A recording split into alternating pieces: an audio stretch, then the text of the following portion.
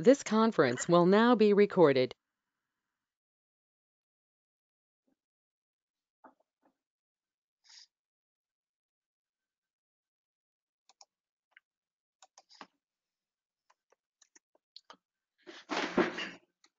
So yesterday we discussed about the different types of controls and the different types of options or properties or features of that particular controls, UI controls in Pega. We will continue to the same.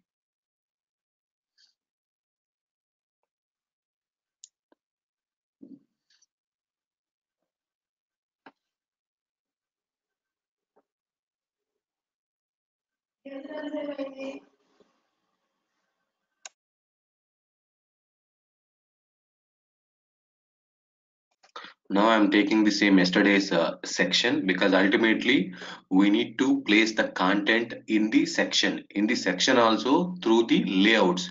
You can take any one of the layout. Inside the layout, you can keep the controls or content or whatever you want. Or if you want, you can embed in another section. Or if you want, you can place a harness. That's all. But the first thing is portal contains a harness contains a section. After inside the section, if you want, you can place one more harness. Inside the harness you can place the sections, etc. Starting point matram కంపల్సరీగా harness ఉండాల్సిందే. Starting point Yes, కంపల్సరీగా harness. Hello, are you sharing the screen? I'm not able to see it. Share చేస్తున్నానండి.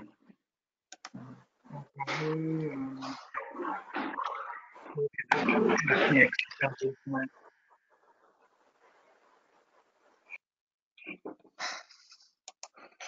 మిగతా వాళ్ళకి కనపడుతుందా? కనబడుతుంది sir. Okay okay. So now see, yesterday we have seen this, you can take this control. We have seen the different types of options. One is mandatory properties. Mandatory field is property for the input fields, input controls or input fields అంటారు. ఎందుకని మనం మన దగ్గర నుంచి డేటాని capture చేయడం, మన దగ్గర నుంచి డేటాని క్యాప్చర్ చేయడానికి కంపల్సరీగా input controls are input fields ఉంటాయి. ఇప్పుడు బటన్ కి అది అవసరం లేదు, బట్ ఈ టెక్స్ట్ బాక్స్ కి, ఈ డ్రాప్ డౌన్ కి, లేకపోతే చెక్ బాక్సులకి, రేడియో బటన్స్ కి, టెక్స్ట్ ఏరియాకి, ఇలాంటి వాటికి మాత్రం కంపల్సరీగా ప్రాపర్టీ బైండ్ చేసి ఉండాలి. ఎందుకంటే which will capture whatever the data we enter into that particular field, which will bind that data into the particular property.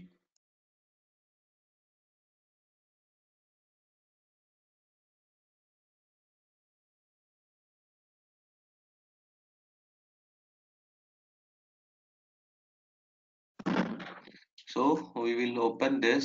Just you can select that particular control, or you can after select, see this view properties, or if you want, you can double click. Anything is fine to open the property panel.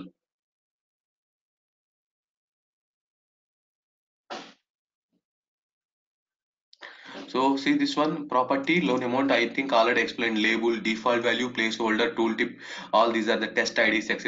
And when the disable, when the required, you can go to the actions and you can change the control also from here.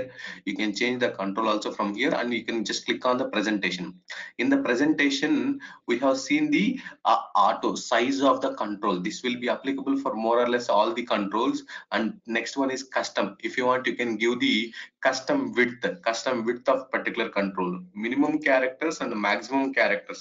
Minimum characters 3 character, okay, minimum characters 3 characters, maximum characters 5 characters.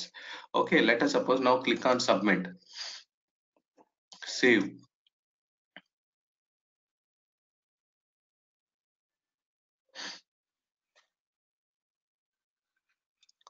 So maximum you can enter 5 characters, more than that you cannot enter the 5 characters in the text field. That's it. Run. Okay, execute.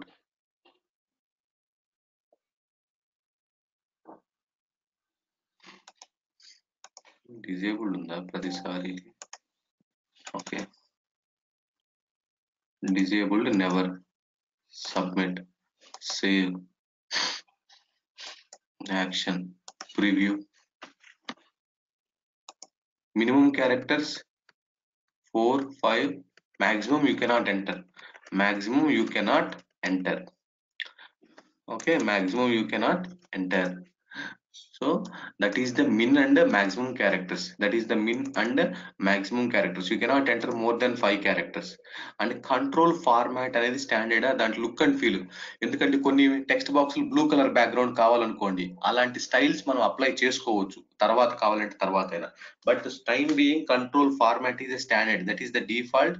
దానికి సంబంధించిన label కూడా standard, దానికి సంబంధించిన label కూడా standard format లోనే ఉండాలి. Label అంటే ఆ కంట్రోల్ కి సంబంధించిన కస్టమర్ లోన్ అమౌంట్ అనే ఫీల్డ్ యొక్క టెక్స్ట్ కూడా ఏ కలర్ కాంబినేషన్, ఏ స్టైల్ అప్లై అవుతుంది దానికి. Next editable format. ఇక్కడ ఎడిటబుల్ ఫార్మాట్ టైప్ ఏముంది, నన్ అని ఉంది. కానీ మీరు ఆ దానికి ఇన్పుట్ టైప్ టెక్స్టా, ఇది యుఆర్ఎల్, ఫోనా, నెంబరా, ఈమెయిలా, కంపల్సరీగా ఏమి ఏమి ఇవ్వాలనుకున్నారు ఆ టెక్స్ట్ ఫీల్డ్ కి ఎడిటబుల్ టైప్ అంటారు దాన్ని. అంటే బై డిఫాల్ట్ గా మీరు చూసుంటారు HTML కోడ్ జనరేట్ అయ్యేటప్పుడు input type text are input type phone number అని. ఇప్పుడు కొత్తగా HTML5 లో ఈ కంట్రోల్స్ ఉంటాయి, అంతకు ముందు లేవు HTML4 లో యాక్చువల్ గా. సో మీరు ఏంటి కంట్రోల్ చేయాలనుకుంటే, ఇప్పుడు ఫర్ ఎగ్జాంపుల్ టెక్స్ట్ ఇచ్చారనుకోండి, వాడు క్యారెక్టర్స్ ఎంటర్ చేస్తాడు, నెంబర్స్ ఎంటర్ చేస్తాడు. బట్ నేను ఇక్కడ నెంబర్ ఇచ్చాను అనుకోండి, వాడు క్యారెక్టర్స్ ఎంటర్ చేయలేడు. చూడండి, నేను ఇప్పుడు నెంబర్ ఎంటర్ చేశాను అనుకోండి, నెంబర్ టెక్స్ట్ అలైన్మెంట్ రైటా లెఫ్టా. ఓకే, నిన్న చూసాం కదా, ఏది ఇచ్చినా కూడా రైట్ నుంచి ఇచ్చినా లెఫ్ట్ నుంచి ఇచ్చినా. Okay, submit, action preview. So see this number అయితే నీకు ఇలా వచ్చేస్తుంది. నెంబర్ అయితే మీరు టెక్స్ట్ ఎంటర్ చేయలేరు. కావాలంటే చూడండి, ఈవెన్ మీరు క్యారెక్టర్స్ ప్రెస్ చేసినా అక్కడ ఉండదు, క్యారెక్టర్ ప్రెస్ చేసినా మీరు ఏమీ ఎంటర్ చేయలేరు. So only numbers, only numbers. Okay, only numbers. Control format. So presentation, go to the control format, type. Next ఇది రీడ్ ఓన్లీ ఫార్మాట్. అంటే ఎప్పుడైనా ఈ యొక్క టెక్స్ట్ ఫీల్డ్, ఎప్పుడైనా ఈ యొక్క టెక్స్ట్ ఫీల్డ్ రీడ్ ఓన్లీలో డిస్ప్లే అయ్యేటప్పుడు దాని యొక్క టైప్ ఎలా ఉండాలి. దీనికన్నా ముందు మనం పై చూడండి, ఇక్కడ ఎడిట్ ఆప్షన్స్ అని ఉంది. ఎడిట్ ఆప్షన్స్ ఇక్కడ ఏమనుంది, ఆటో, రీడ్ ఓన్లీ ఎడిటబుల్ అని ఉంది. నేనేం చేస్తాను, రీడ్ ఓన్లీ అని పెడతాను, రీడ్ ఓన్లీ అని పెడతాను. లేకపోతే రీడ్ ఓన్లీ వెన్ రూల్ అంటాను. అంటే ఎప్పుడు ఇది రీడ్ ఓన్లీ అంటే అక్కడ ఈ కంట్రోల్ డిస్ప్లే అవుతుంది, దానికి సంబంధించిన వాల్యూ మాత్రమే డిస్ప్లే అవుతుంది. అది కూడా ఎప్పుడు డిస్ప్లే అవ్వాలి అంటున్నాడు. ఇక్కడ రీడ్ ఓన్లీ ఎక్స్ప్రెషన్ అంటే ఏ కండిషన్ బేసిస్ మీద డిస్ప్లే చేయాలనుకుంటున్నావు చెప్పమంటున్నాడు. నేనేం చేస్తాను, read only when rule by default always అంటాను. అంటే ఆల్వేస్ అంటే మనకు ఆల్వేస్ అనే ఒక వెన్ రూల్ ఉంది, అదేం చేస్తుందంటే ఎప్పుడు ట్రూనే సాటిస్ఫై చేస్తుంది, ఎప్పుడు ట్రూ అవుతుంది. సో సబ్మిట్ అంటున్నాను, సేవ్. చూడండి, పోయింది కంట్రోల్, అసలు ఉండదు. ఎప్పుడు రీడ్ ఓన్లీ ఫార్మాట్ లోనే డిస్ప్లే అవుతుంది, ఎప్పుడు రీడ్ ఓన్లీ ఫార్మాట్ లోనే డిస్ప్లే అవుతుంది. కస్టమర్ లోన్ అమౌంట్ ఏది లేదు అసలు, దాని కింద టెక్స్ట్ ఫీల్డ్ ఉండాలి కానీ లేదు, ఎందుకని అది రీడ్ ఓన్లీ ఫార్మాట్ లో ఉంది. అది రీడ్ ఓన్లీ ఫార్మాట్ అంటారు, రీడ్ ఓన్లీ. అలా రీడ్ ఓన్లీలో డిస్ప్లే చేసేటప్పుడు ఇక్కడ టైప్ ఏంటిది, దాని యొక్క టైప్ డేటా, టైమా, ఈమెయిలా, నెంబరా, ఫోనా. ఫర్ ఎగ్జాంపుల్ నెంబర్ పెట్టాం అనుకోండి, అది కూడా టెక్స్ట్ ఎలా ఉండాలి, టెక్స్ట్ అలైన్మెంట్ లెఫ్టా. ఓకే, సింబల్ ఏమైనా ఉందా, కరెన్సీ సింబల్, కాన్స్టెంట్ సింబల్ ఏమైనా ఉందా, సింబలా, లేదా డెసిమల్సా, ఏమైనా రౌండింగ్ మెథడ్ ఏంటిది, రౌండింగ్ టువర్డ్స్ పాజిటివ్ ఇన్ఫినిటీయా, ఎన్ని ఆప్షన్స్ ఉన్నాయో చూడండి. సపరేటర్స్ ఏమైనా కావాలా, స్కేలింగ్ అంట, పర్సంటేజా, థౌజండ్సా, మిలియన్సా, అంటే ఏ టైప్ ఆఫ్ కరెన్సీ అది, ఏ టైప్ ఆఫ్ నెంబర్ అది. సో ఇలా నెగిటివ్ ఫార్మాట్లు ఏమైనా ఉన్నాయా, మైనస్ సెల్ఫ్ స్టైల్ రిఫరెన్స్, ఇలా ఎన్ని ఆప్షన్స్ ఉన్నాయో చూడండి. నెంబర్ ని నువ్వు రీడ్ ఓన్లీ ఫార్మాట్ లో డిస్ప్లే చేయాలంటే, అంటే నువ్వు ఏది చేయాలన్నా కూడా, ఏది డిస్ప్లే చేయాలన్నా కూడా మోర్ ఆర్ లెస్ ఇక్కడి నుంచే ఆప్షన్స్ ఉంటాయి. మీరు ఏదైనా మళ్ళీ కస్టమైజేషన్ చేయటం అలాంటి ఆప్షన్స్ కూడా ఉండవు యాక్చువల్ గా. దానికి మళ్ళీ కోడ్ రాసుకోవాల్సిన పని కూడా ఉండదు, మోర్ ఆర్ లెస్. ఇక్కడే మొత్తం మీరు ఏ ఆప్షన్ కావాలన్నా ఇక్కడి నుంచే మీరు సెలెక్ట్ చేసుకోవచ్చు. ఇక్కడ నేను రీడ్ ఓన్లీలో డిస్ప్లే చేయాలి అంటే రీడ్ ఓన్లీలో, ఇక్కడ లేదు అది నెంబర్ కాదు టెక్స్ట్ అనుకోండి. టెక్స్ట్ అంటే టెక్స్ట్ ఉండే ఆప్షన్స్ ఆటో ప్రిపెండ్, ఆటో అపెండ్. దానికి ముందే ఉన్న ఆటోమేటిక్ ఏమైనా అపెండ్ చేయమంటావా, ప్రిపెండ్ చేయమంటావా. So date A type of format లో డిస్ప్లే అవ్వాలి, డేట్ ఫార్మాట్ అంటే ఈ డేట్ ఫార్మాట్ లో డిస్ప్లే అవ్వాలా, date and time format law, A date and time format అంటే సపోజ్ 24 అవర్స్ ఫార్మాట్ ఎక్సెట్రా. ఓకేనా. సో ఇవి ఆప్షన్స్. ఓకేనా, రీడ్ ఓన్లీ వెన్ ఆల్వేస్. లేకపోతే నేను ఆటో అన్నాను అనుకోండి, ఆటో అంటే ఆటోమేటిక్ గా ఆటోమేటిక్ అది అదే తీసుకుంటుంది. ఎప్పుడు ఇది రీడ్ ఓన్లీలో డిస్ప్లే చేయాలి, ఎప్పుడు నేను ఎడిటబుల్లో డిస్ప్లే చేయాలి, అంటే ఎప్పుడు నేను ఎడిటబుల్లో డిస్ప్లే చేయాలి, ఎప్పుడు నేను రీడ్ ఓన్లీలో డిస్ప్లే చేయాలి. సో ఇక్కడ చూడండి మళ్ళీ ఎడిటబుల్ అని ఉంది. ఎడిటబుల్ అంటే అది ఎప్పుడు ఎడిటబుల్ గానే చూపిస్తుంది, ఎప్పుడు ఎడిటబుల్ గానే ఉంటుంది. కానీ ఆటో అనేది అలా ఉండదండి.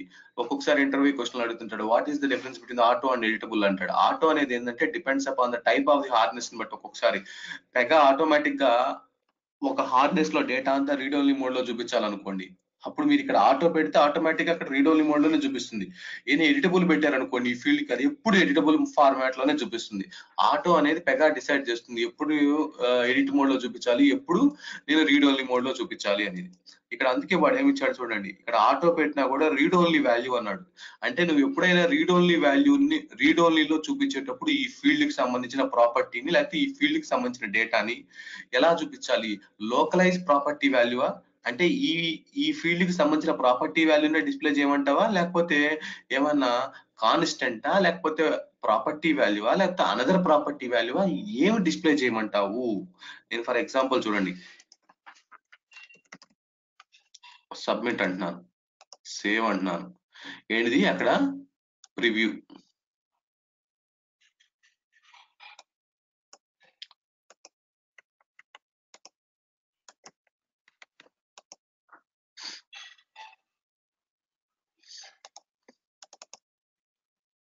ఏమన్నా చూడండి ప్రెజెంటేషన్ లో auto edit options, auto constant read only value. ఎప్పుడైనా నువ్వు రీడ్ ఓన్లీలో చూపించాలనుకున్నప్పుడు రీడ్ ఓన్లీలో చూపించాలనుకున్నప్పుడు ఈ రీడ్ ఓన్లీ వాల్యూ ఏమి డిస్ప్లే చేయాలనుకుంటున్నాము అంటే బై డిఫాల్ట్ గా ఏమనుందంటే ఇక్కడ localise property value. Localise property value అంటే ఈ టెక్స్ట్ కంట్రోల్ కి బైండ్ చేసిన ప్రాపర్టీ యొక్క వాల్యూ. మళ్ళీ లోకలైజ్ అంటే ఏంటిది, మళ్ళీ లోకలైజ్ అంటే లోకలైజేషన్ అండి. ఇక్కడ డైరెక్ట్ గా ప్రాపర్టీ వాల్యూ అని ఉంది, లోకలైజ్ ప్రాపర్టీ వాల్యూ ఉంది. ఏంటి ఈ రెండింటికి డిఫరెన్స్ ఏంటంటే, నార్మల్ ప్రాపర్టీ వాల్యూ ఉండదంటే ఆ ప్రాపర్టీకి ఏ వాల్యూ అయితే అది. ఒకవేళ మీరు లోకలైజేషన్ అనే కాన్సెప్ట్ అప్లై చేస్తే అంటే మల్టీలింగ్వల్, అంటే ఏ లాంగ్వేజ్ కి ఆ ఇప్పుడు ఫర్ ఎగ్జాంపుల్ ఇంగ్లీష్ ఉందనుకోండి, ఆ ప్రాపర్టీ వాల్యూకి ఇంగ్లీష్ లో ఎలా డిస్ప్లే అవ్వాలి, లేకపోతే జపనీస్ లో ఎలా డిస్ప్లే అవ్వాలి ఆ ప్రాపర్టీ వాల్యూకి, దాన్ని లోకలైజ్ ప్రాపర్టీ వాల్యూ అంటారు. నార్మల్ ప్రాపర్టీ వాల్యూ అంటే ఇర్రెస్పెక్టివ్ ఆఫ్ దట్ ఆ ప్రాపర్టీకి ఏ వాల్యూ ఉందంటే అదే డిస్ప్లే అవుతుంది. సో లోకలైజ్ ప్రాపర్టీ వాల్యూ అనేది డిఫాల్ట్ గా ఇచ్చేసాడు వాడు. లేదు లేదు నేను లేదు నేను కాన్స్టెంట్ డిస్ప్లే చేయాలనుకుంటానంటే ఓకే అది standard value.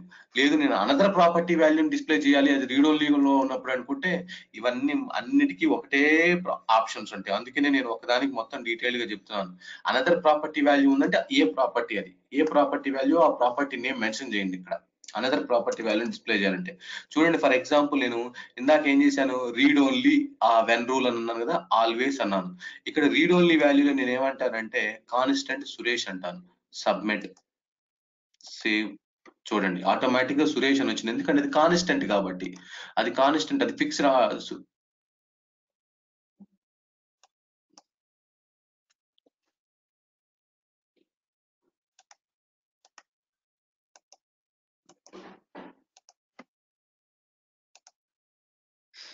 Customer loan amount. ఎందుకని అక్కడ సురేష్ అని కూడా రాలేదు, కస్టమర్ లోన్ అమౌంట్ ప్రజెంటేషన్. ఇక్కడ చూడండి read only format date and time అని ఇచ్చావు, నేను నన్ను అని ఇస్తాను.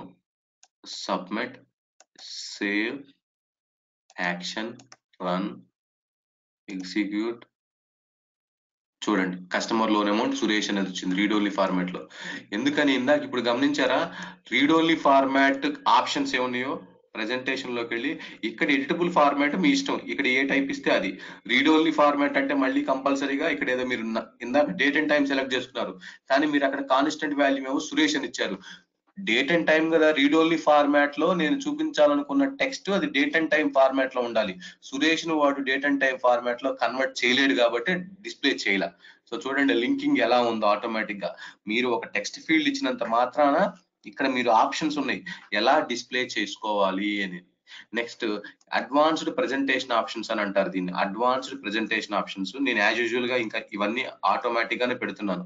సో నాకేం కాన్స్టెంట్ అవసరం లేదు. లోకలైజ్ ప్రాపర్టీ వాల్యూ, ఇక్కడ control format standard, editable format కూడా టెక్స్ట్ అయితే టెక్స్ట్ పెట్టుకోండి, నన్ను అయితే నన్ను పెట్టుకోండి, మీకు ఏది కావాలంటే అది read only format. show validation messages also in read only, show validation messages also in read only. అంటే దీని మీద ఏమైనా వాలిడేషన్ మెసేజెస్ ఉన్నా కూడా అవి కూడా రీడ్ ఓన్లీలో చూపించమంటావా, లేకపోతే సెలెక్ట్ చేసుకోండి, లేకపోతే అవసరం లేదు. నెక్స్ట్ ఇక్కడ చూడండి, అడ్వాన్స్డ్ ప్రెజెంటేషన్ ఆప్షన్స్. ప్రతి కంట్రోల్ కి మాత్రం అడ్వాన్స్డ్ ప్రెజెంటేషన్ ఆప్షన్స్ ఉంటానే ఉంటాయి, ప్రతి లేఅవుట్ కూడా ఉంటాయి.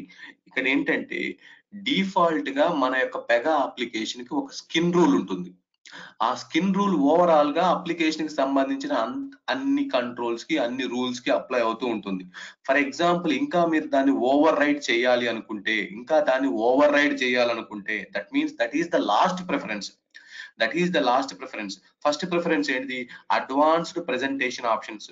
ఓన్లీ స్పెసిఫిక్ గా ఈ కంట్రోల్ కి మీరు ఇవ్వాలి అనుకుంటే you can mention it here.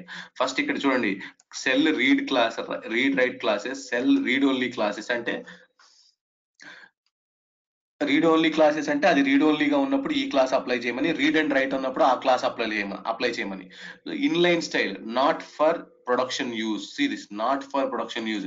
ఎప్పుడైనా ఇన్లైన్ స్టైల్స్ అనేది రాయటం మంచి పద్ధతి కాదు, that is not a best practice.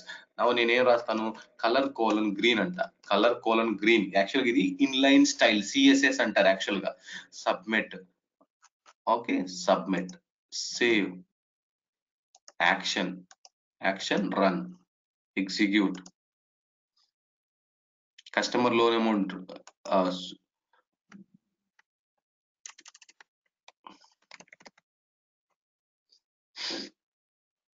మనకి ఆ టెక్స్ట్ ఫీల్డ్ లో కూడా నాకు కలర్ గ్రీన్ రావాలి, నా యొక్క ఇంటెన్షన్ అది. Visibility always, disabled never, required always. ఇది కూడా నాకు రిక్వైర్డ్ నెవర్, నాకేం కండిషన్స్ ఏమీ లేవు. Presentation loan amount, customer loan amount, auto. By default గా మినిమం అండ్ మాక్సిమం క్యారెక్టర్స్ ఇచ్చేసాను అనుకోండి. Advanced presentation options, colour colon green అంటే అది లేబుల్ కి అప్లై అవుతుంది. కలర్ కోలన్ గ్రీన్ అంటే లేబుల్ కి అప్లై అవుతుంది. ఆ టెక్స్ట్ ఫీల్డ్ కూడా కలర్ కోలన్ గ్రీన్ అంటే మనకి సిఎస్ఎస్ స్కిన్ లో అప్లై చేస్తాము. ఇక్కడ రావాలి ఫాంట్ సైజ్ 20 పిక్సెల్. ఇలా మీ ఇష్టం వచ్చినట్టు మీరు స్టైల్స్ అప్లై చేసుకోవచ్చు. ఇమ్మీడియట్ గా ఇక్కడ చూడండి, this record has a 2 అన్రివ్యూడ్ warnings అని వచ్చింది. దిస్ రికార్డ్ హ్యాస్ ఏంటి, remove inline styles. So inline styles అనేది ఎవరు రాయకూడదు కూడా. ఇంకా వెరీ రేర్ సిచ్యువేషన్ లో ఇంకా అవసరం అయితే తప్ప రాస్తారు. Customer లోనేమో 20 pixel etcetera. Inline styles, ఈ లేబుల్ ఇలా అప్లై అయింది గ్రీన్ కలర్ లో. సో మీ ఇష్టం, అది అడ్వాన్స్డ్ ప్రెజెంటేషన్ ఆప్షన్స్. ఇలా అర్థమయ్యాయా లేదా?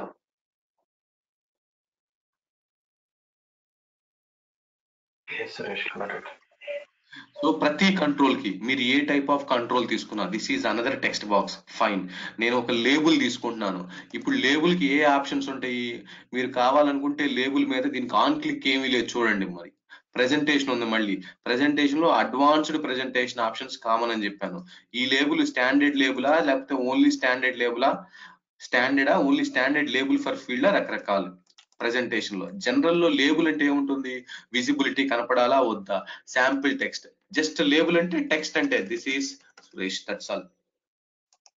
శాంపిల్ లేబుల్ అంతే. ప్రెజెంటేషన్ లింక్, ఈ లింక్ కంట్రోల్స్ కి ఏముంటే చూడండి, దీని మీద ఆన్ క్లిక్ ఉంటుంది. ఎందుకంటే లింక్ క్లిక్ చేస్తే ఏం జరగాలి. For example click on create, add an event, on click. నేనేం చేస్తున్నాను, యాడ్ అన్ యాక్షన్. ఏం చేయాలనుకుంటున్నానంటే, ఫర్ ఎగ్జాంపుల్ నేను చాలా ఉన్నాయి కాబట్టి actions, open A URL in new window అంటున్నాను. ఒక యుఆర్ఎల్ ఓపెన్ చేయమని చెప్తున్నాను. ఓకే, వాడు యాక్టివిటీ అనేది మ్యాండేటరీ ఫీల్డ్ అడుగుతున్నాడు. ఫర్ ఎగ్జాంపుల్ నేను ఏదో ఒక యాక్టివిటీ ఇచ్చేసానండి. చూడండి, ఇవన్నీ రకరకాల ఆప్షన్స్. దీన్నే విండో డాట్ ఓపెన్ అంటాడు జావా స్క్రిప్ట్ లో. ఇవన్నీ ఆప్షన్స్. టూల్ బార్ కావాలా విండోకి, స్టేటస్ బార్ కావాలా, మెనూ బార్ కావాలా, లొకేషన్ బార్ కావాలా, రీసైజబుల్ చేసుకోవచ్చా, ఎక్కడ డిస్ప్లే చేయాలి, విండో యొక్క విడ్త్ ఎంత, 345, టాప్ ఎంత, ఏ పొజిషన్ లో డిస్ప్లే కావాలి, టాప్ లెఫ్ట్ ఏ పొజిషన్ లో డిస్ప్లే కావాలి, ఓకే, హైట్ ఎంత ఉండాలి, window height 345 etcetera. Replace original హిస్టరీయా, ఉన్నదాన్ని రీప్లేస్ చేయాలా, విండో నేమ్ కావాలంటే టెస్ట్ విండో, మీ ఇష్టం. అలా నేనేం చేస్తున్నాను, యూజ్ ఆల్టర్నేట్ డొమైన్ అంటే వేరే యూఆర్ఎల్ ఏమైనా ఇస్తారా, కరెంట్ డొమైన్ అయినా. ఆల్టర్నేట్ డొమైన్ అంటే ఆల్టర్నేట్ డొమైన్ ఇవ్వండి, అంటే మీరు వేరే యూఆర్ఎల్, ఫర్ ఎగ్జాంపుల్ నేను ఏమంటున్నాను, http://www.w3schools.com ఇలా. ఇదే డొమైన్ ఇవ్వాల్సిన పని లేదు. Click on submit. What happen? Invalid page name.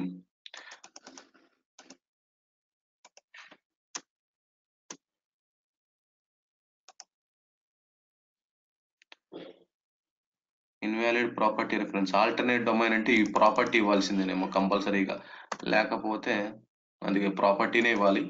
Okay, లేకపోతే వదిలేయండి. Use same domain. Okay, next go to the presentation. You know all these things, presentation options, and click on general. Link కి caption text ఇస్తావా, లేకపోతే మళ్ళీ ఏదైనా property reference ద్వారా ఇస్తావా? ఆ లింక్ కి క్యాప్షన్ నువ్వే హార్డ్ కోడ్ చేస్తావా టెక్స్ట్ ని, లేకపోతే ఏదైనా ప్రాపర్టీ రిఫరెన్స్ అంటే కస్టమర్ ఈమెయిల్ ఇస్తావా? కస్టమర్ ఈమెయిల్ ఇచ్చావు అనుకో, ఆ ప్రాపర్టీ రిఫరెన్స్ ఆ కస్టమర్ ఈమెయిల్ కి ఏదైతే ఉంటుందో వాల్యూ, అది లింక్ క్యాప్షన్ గా ఉంటుంది. లేదు మనకి ఇప్పుడు ఏమి డైనమిక్ గా ఏం తీసుకోవట్లేదు, ఆ లింక్ కి నువ్వేమైనా ఇమేజ్ సోర్స్ ని ఏమైనా ప్లేస్ చేస్తావా? Simple image. ఓకే, ఇమేజ్ ని తీసుకోండి. సింపుల్ ఇమేజ్ అంటే నేను ఒక ఇమేజ్ ని పెడుతున్నాను. ఓకే, ఫైండ్ అన్న శాంపుల్ ఇమేజెస్. సిస్టమ్ లో, మన యొక్క సిస్టమ్ అంటే పెగా అప్లికేషన్ లో ఉండే డిఫాల్ట్ ఇమేజెస్ ఇవి. ఓకే, ఒకవేళ నా ఓన్ ఇమేజ్ పెట్టుకోవాలంటే అప్లోడ్ చేసుకోవచ్చండి. Okay, where is this? ఎక్కడ పెట్టాలి సురేష్? అది పాత్ ఏమైనా ఉంటుందా? మీరు ఇమేజెస్ ని ఇక్కడ ఒక నిమిషం, WBB అని నిన్న రీసెర్చ్ చేశాను.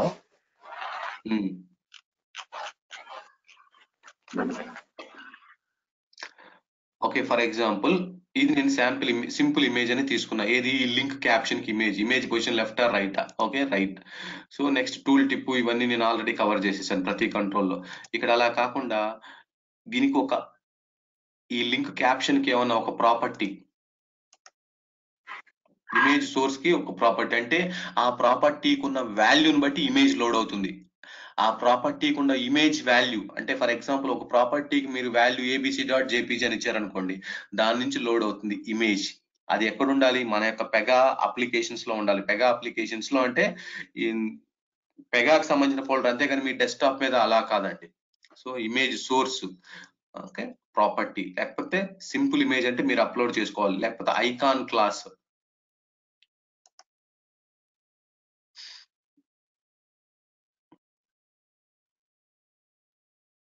ఐకాన్ క్లాస్, ఫర్ ఎగ్జాంపుల్ ఇది ఐకాన్ క్లాస్ అంటే ఐకాన్ డిస్ప్లే అవుతుంది. నేను for example submit. What happened? So link caption customer email ఏమని వస్తుంది చూడండి, error. Okay, please enter a text field are field value. Property ఇవ్వకూడదు, ఎందుకంటే మీరు ఇక్కడ ఏం తీసుకున్నారు? లింక్ క్యాప్షన్ టెక్స్ట్ అని తీసుకున్నారు. ఓకే, కస్టమర్ అంటున్నాను, ఏదో text, normal text. Click on submit. Save, action, run, execute. Customer, ఇక్కడ కస్టమర్ క్లిక్ చేస్తే ఇంకో విండో ఓపెన్ అయింది చూడండి. కస్టమర్ క్లిక్ చేస్తే ఇంకో విండో ఓపెన్ అయింది. ఓకేనా? కస్టమర్ క్లిక్ చేస్తే నాకు ఇంకొక విండో ఓపెన్ అయింది. ఇది ఎందుకు ఎర్రర్ వస్తుందంటే, దాంట్లో మీరు ఇచ్చిన యాక్టివిటీ సరిగా ఎగ్జిక్యూట్ అవ్వట్లేదు. చూడండి ఇక్కడ covered work page name something, ఏదో యాక్టివిటీ ఇచ్చారు కదా, యాక్షన్ యాడ్ కవర్డ్ అని, ఏదో ప్రాపర్ గా అది జరగట్లేదు. మనం ఏదో డమ్మీ యాక్టివిటీ ఇచ్చాము, ఉన్న యాక్టివిటీ మనకు తెలియదు అసలు దాని యొక్క పర్పస్ ఏంటో కూడా. ఓఓటీబీ యాక్టివిటీ ఇచ్చాము ఇక్కడ. Open URL in new window. చూడండి, దీనికి ఏదో property ఇవ్వాలేమో, covered work page name ఇలా. సో ఓకేనా, ఇది డిలీట్ యాక్షన్ సెట్. మీరు కావాలంటే, అవసరం లేదంటే తీసేసుకోండి. నెక్స్ట్ జనరల్, ఇక్కడ ఐకాన్ క్లాస్ కూడా నాకు డిస్ప్లే అవ్వాలా. ఇవన్నీ మనం ఈ శాంపిల్ సెక్షన్ డిస్ప్లే చేస్తున్నాను కాబట్టి ఒక్కొక్కసారి వర్కౌట్ అవ్వవు. But don't worry, real time లో, not in the real time, once you open this in the manager portal నుంచి అయితే రన్ చేస్తే మాత్రం కంపల్సరీగా ఓపెన్ అవుతాయి. ఎందుకంటే దానికి కావాల్సిన సిఎస్ఎస్లు అన్ని లోడ్ అవుతాయి కాబట్టి. ఇప్పుడు ఏమి అలాంటివి ఏమి లోడ్ కావు ఒక్కొక్కసారి. ఓకేనా? సో ఐకాన్ క్లాస్, ఇందాక మీరు సింపుల్ ఇమేజ్ అన్నారు కదండి. సో మీరు కావాలనుకుంటే కూడా ఇమేజెస్ అన్నిటిని అప్లోడ్ చేసుకోవచ్చు. ఎలా అప్లోడ్ చేసుకుంటారు? Cancel, go to the records, technical, image content,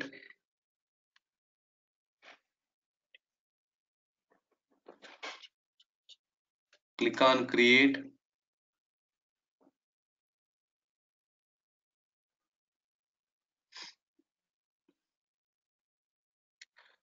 okay, but మనకి ఇక్కడ కూడా ఒక అప్లోడ్ చేసుకునే ఆప్షన్స్ ఉంటాయి. ఓకే, ఉండండి.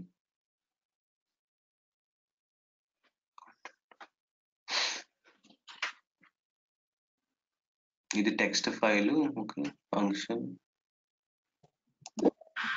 సార్ స్క్రీన్ స్టక్ అయింది.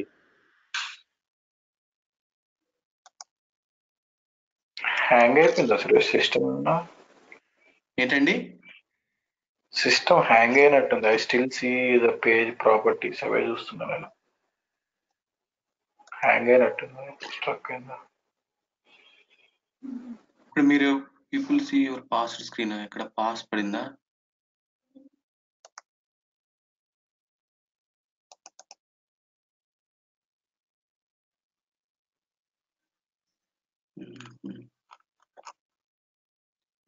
ఎట్లా ఏదో రెజ్యూమ్. ఓకే, నా ఓకే కదా?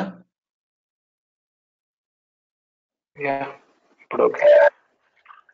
ఓకే, సో ఇక్కడ నేను శాంపిల్ ఇమేజ్ లో సిస్టమ్ లో ఉండే ఇమేజెస్ డిస్ప్లే చేస్తున్నాను. బట్ నా ఇమేజ్ నేను అప్లోడ్ చేసుకుని అది డిస్ప్లే చేయాలని చూస్తున్నా. ఇక్కడ సెర్చ్ కొడితే, ఫైండ్ కొడితే డిస్ప్లే ఆల్మోస్ట్ 500 ఇమేజెస్ ఇలా వస్తున్నాయి. But I want to upload my own image. So cancel.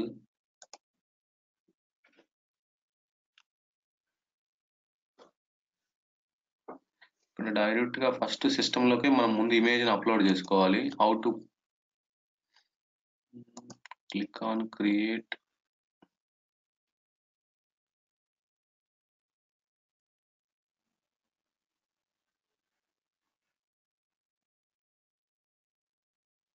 మనకి జనరల్ గా స్టాటిక్ ఫైల్స్ అంటారు. ఇది text file.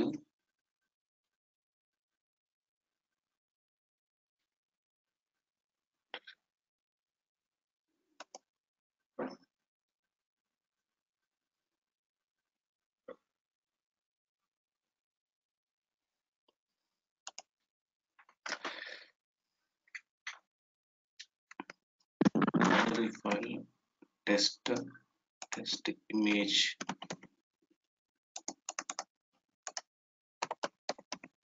png.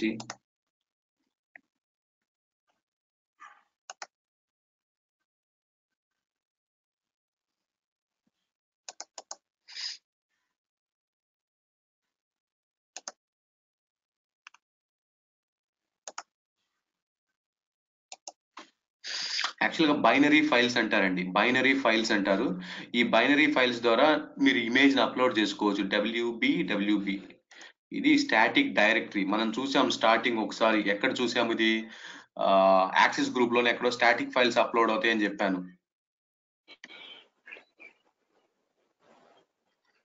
So now upload a file.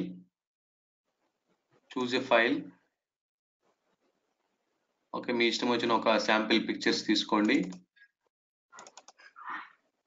ఏమి లేవు మరి, ఏంటండి ఒక పిక్చర్ కూడా లేదా?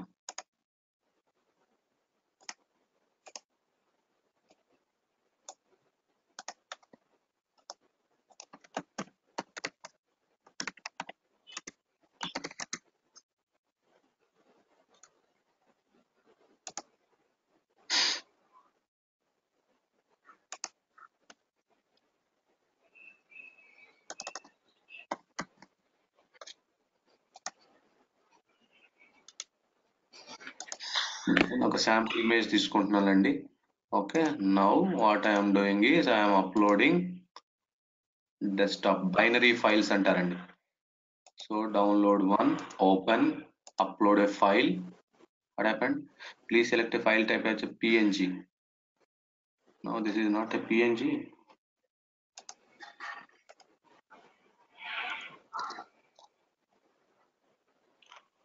We have to save that as a PNG again. Not JPG అయి ఉండొచ్చు.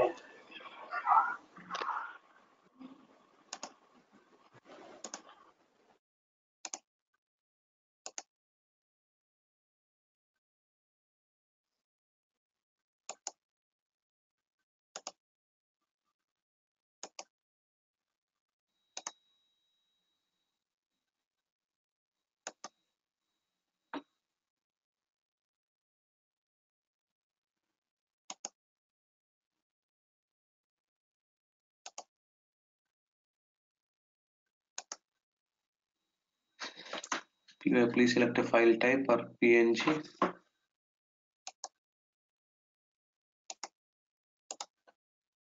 ఒక శాంపుల్ PNG ఫైల్ లేదా, ఇది PNG ఫైలే కదా.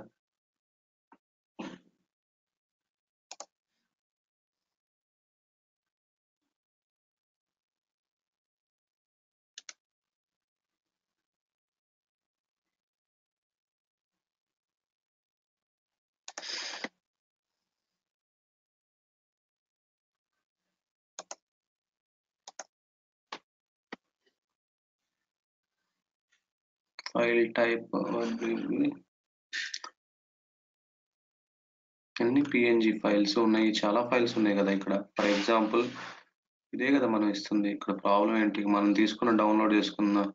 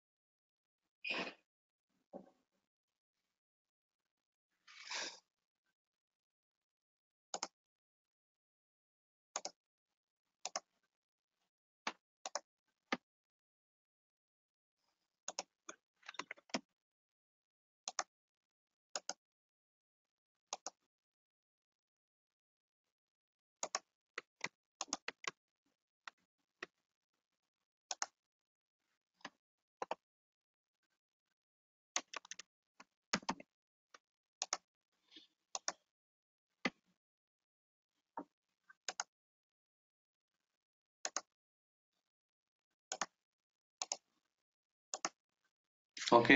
ఇందాక అక్కడ డాట్ పిఎన్జి అని ఇచ్చాము, జస్ట్ పిఎన్జి అని ఇస్తే సరిపోతుంది. Click on save. Click on save. నేను బైనరీ ఫైల్ని అప్లోడ్ చేసుకున్నాను.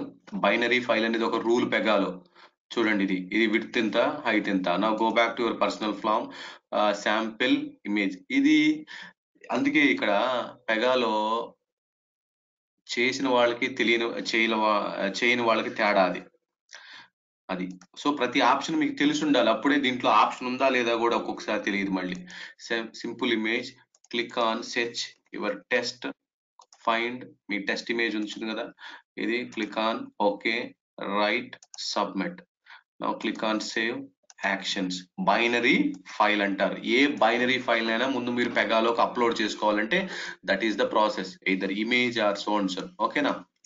సో మీరు ఆప్షన్స్ ట్రై చేయండి అండి, పెద్ద ప్రాబ్లం లేదు. Next text area. ఇలా రకరకాల కంట్రోల్స్ ఉన్నాయి. Property as usually default value, place holder, actions, actions and presentation. General గా ప్రాపర్టీకి ఎలా ఉంటుంది, స్పెసిఫిక్ విడ్త్ అండ్ హైటా, లేకపోతే సైజ్ టు కాంటెంటా, కస్టమా. నేను విడ్త్ కస్టమ్ అంటున్నాను. 75 కాలమ్సా, లేకపోతే 175 columns. Text box, text area కదా. సిమిలర్లీ ఇది విడ్త్ కాబట్టి. అలానే హైట్ కూడా కస్టమ్. నేను హైట్ 5 రోసా కాదు 15 రోస్ అని అంట, ఎందుకంటే text area rows columns format లోనే కదా ఉండేది. Click on submit, save. Just పెద్దది డిస్ప్లే అయింది చూడండి. ఇది టెక్స్ట్ ఏరియా ఆప్షన్స్. బటన్ కి ఏమంటాయండి, ఎటువంటి ఆప్షన్స్ ఉండవు బటన్ కి. Presentation, actions, general, button controls options. So these are the basic controls. Now you can see the drop down. Now drop down options controls ఏముంటాయి, drop down నేను ఏం చెప్పాను, as usually actions ఉంటాయి, general, property ఉంటుంది కంపల్సరీగా, use property, default, tool tip, disable, visible etcetera. But ఈ drop down లో నాకు కంట్రీస్ డిస్ప్లే అవ్వాలండి. ఈ డ్రాప్ డౌన్ లో కంట్రీస్ డిస్ప్లే అవ్వాలంటే దీనికి సోర్స్ ఎక్కడి నుంచి వస్తుంది. సోర్స్ రకరకాల సోర్స్లు ఉంటాయి. నువ్వు డేటాబేస్ నుంచి తీసుకొస్తావా, లేకపోతే ఎక్స్టర్నల్ సిస్టమ్ నుంచి తీసుకొస్తావా, లేకపోతే నువ్వు ఏదైనా ప్రాపర్టీ ద్వారా నువ్వు లోడ్ చేస్తావా. అందుకే దీన్ని ప్రతి డ్రాప్ డౌన్ కి సోర్స్. అందుకే చూడండి లిస్ట్ సోర్స్ ఏముందో, type as defined on property, లేకపోతే data పేజా, clip board పేజా, report definition. Report definition అంటే డేటాబేస్ నుంచి తీసుకొస్తారు. డేటా పేజ్ అంటే అది ఎక్స్టర్నల్ సిస్టమ్ కావచ్చు, లేకపోతే ఒక మన ఇంటర్నల్ డేటాబేస్ కావచ్చు, లేకపోతే ఎక్స్టర్నల్ డేటాబేస్ కావచ్చు, ఏదైనా సరే దాని ద్వారా కూడా డేటాను లోడ్ చేయొచ్చు. ఫర్ ఎగ్జాంపుల్ ఆధార్ నెంబర్స్ అన్ని డిస్ప్లే కావాలన్నాడు అనుకోండి, ఏం చేస్తారు, మన సిస్టమ్ లో ఉండవు, ఎక్స్టర్నల్ సిస్టమ్ లో ఉంటాయి, అంటే అక్కడి నుంచి కనెక్ట్ అయ్యి తీసుకురావాలి. For you can use the data page for that. So ఇవన్నీ ఇప్పుడు మనకేమో రాలేదు, ఇంకా కాన్సెప్ట్లు రాలేదు, అసలు రిపోర్ట్ డెఫినేషన్ రాలేదు, డేటా పేజీలు రాలేదు. క్లిప్ బోర్డ్ పేజ్ అంటే మన యొక్క క్లిప్ బోర్డ్ ఏదైనా ఒక పేజ్ ఉందనుకోండి, దాంట్లో ఏదైనా డేటా ఉందనుకోండి, దాని నుంచి లోడ్ చేసుకోవచ్చు. That should be page list property అయి ఉండాలి కంపల్సరీగా, క్లిప్ బోర్డ్ పేజ్ లో ఉండే డేటా. అలా కాదు, నా ప్రాపర్టీలోనే నేను డిఫైన్ చేసుకుంటాను డేటాని. For example see this country dot country అన్నాను.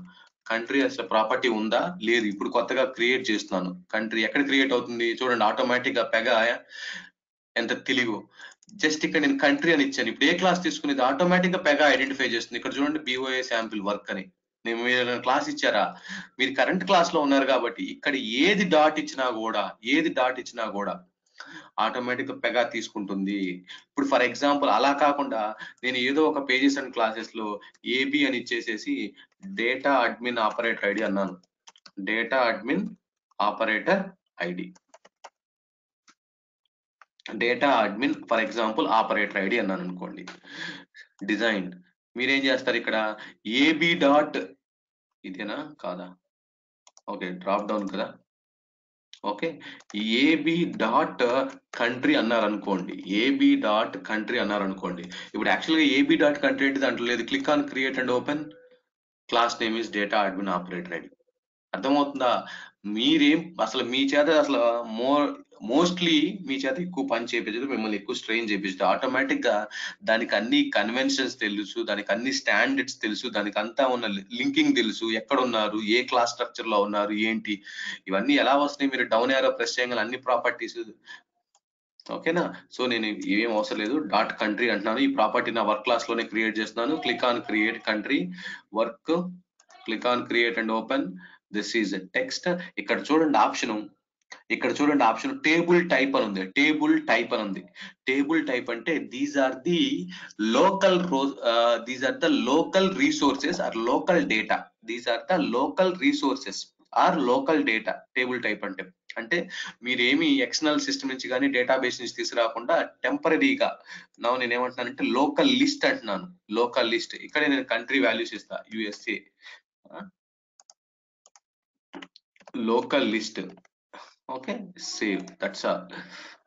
ఓకే నా కంట్రీ ప్రాపర్టీ క్రియేట్ చేశాను. Come back to your personal loan form, click on submit, save, local list action run. నేను డేటాని డ్రాప్ డౌన్ లోకి లోకల్ లిస్ట్ లో నుంచి లోడ్ చేశా, అంటే డేటాని హార్డ్ కోడ్ చేశా.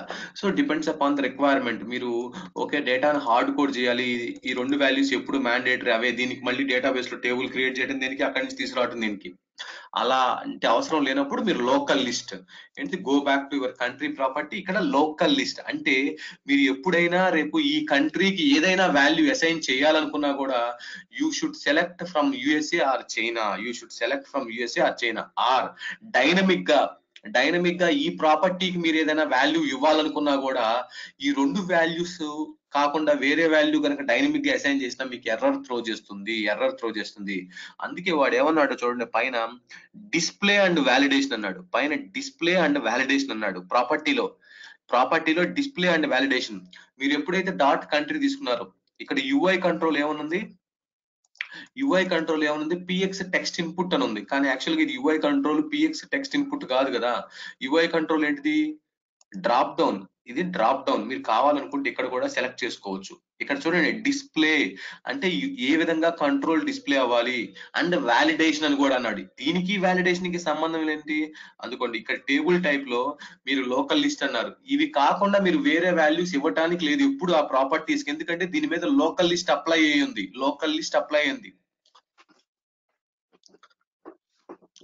ఓకేనా, లేదు నాకు చూడండి ఇక్కడ ప్రాంప్ట్ లిస్ట్ అంటారు. ఇంకొకటి ప్రాంప్ట్ లిస్ట్ లో రెండు రకాల ఆప్షన్స్ ఉంటాయి, ఒకటి స్టాండర్డ్ వాల్యూ, రెండు ప్రాంప్ట్ వాల్యూ. స్టాండర్డ్ వాల్యూ నేను ఏమిస్తాను, యుఎస్ఏ అంటాను. Prompt value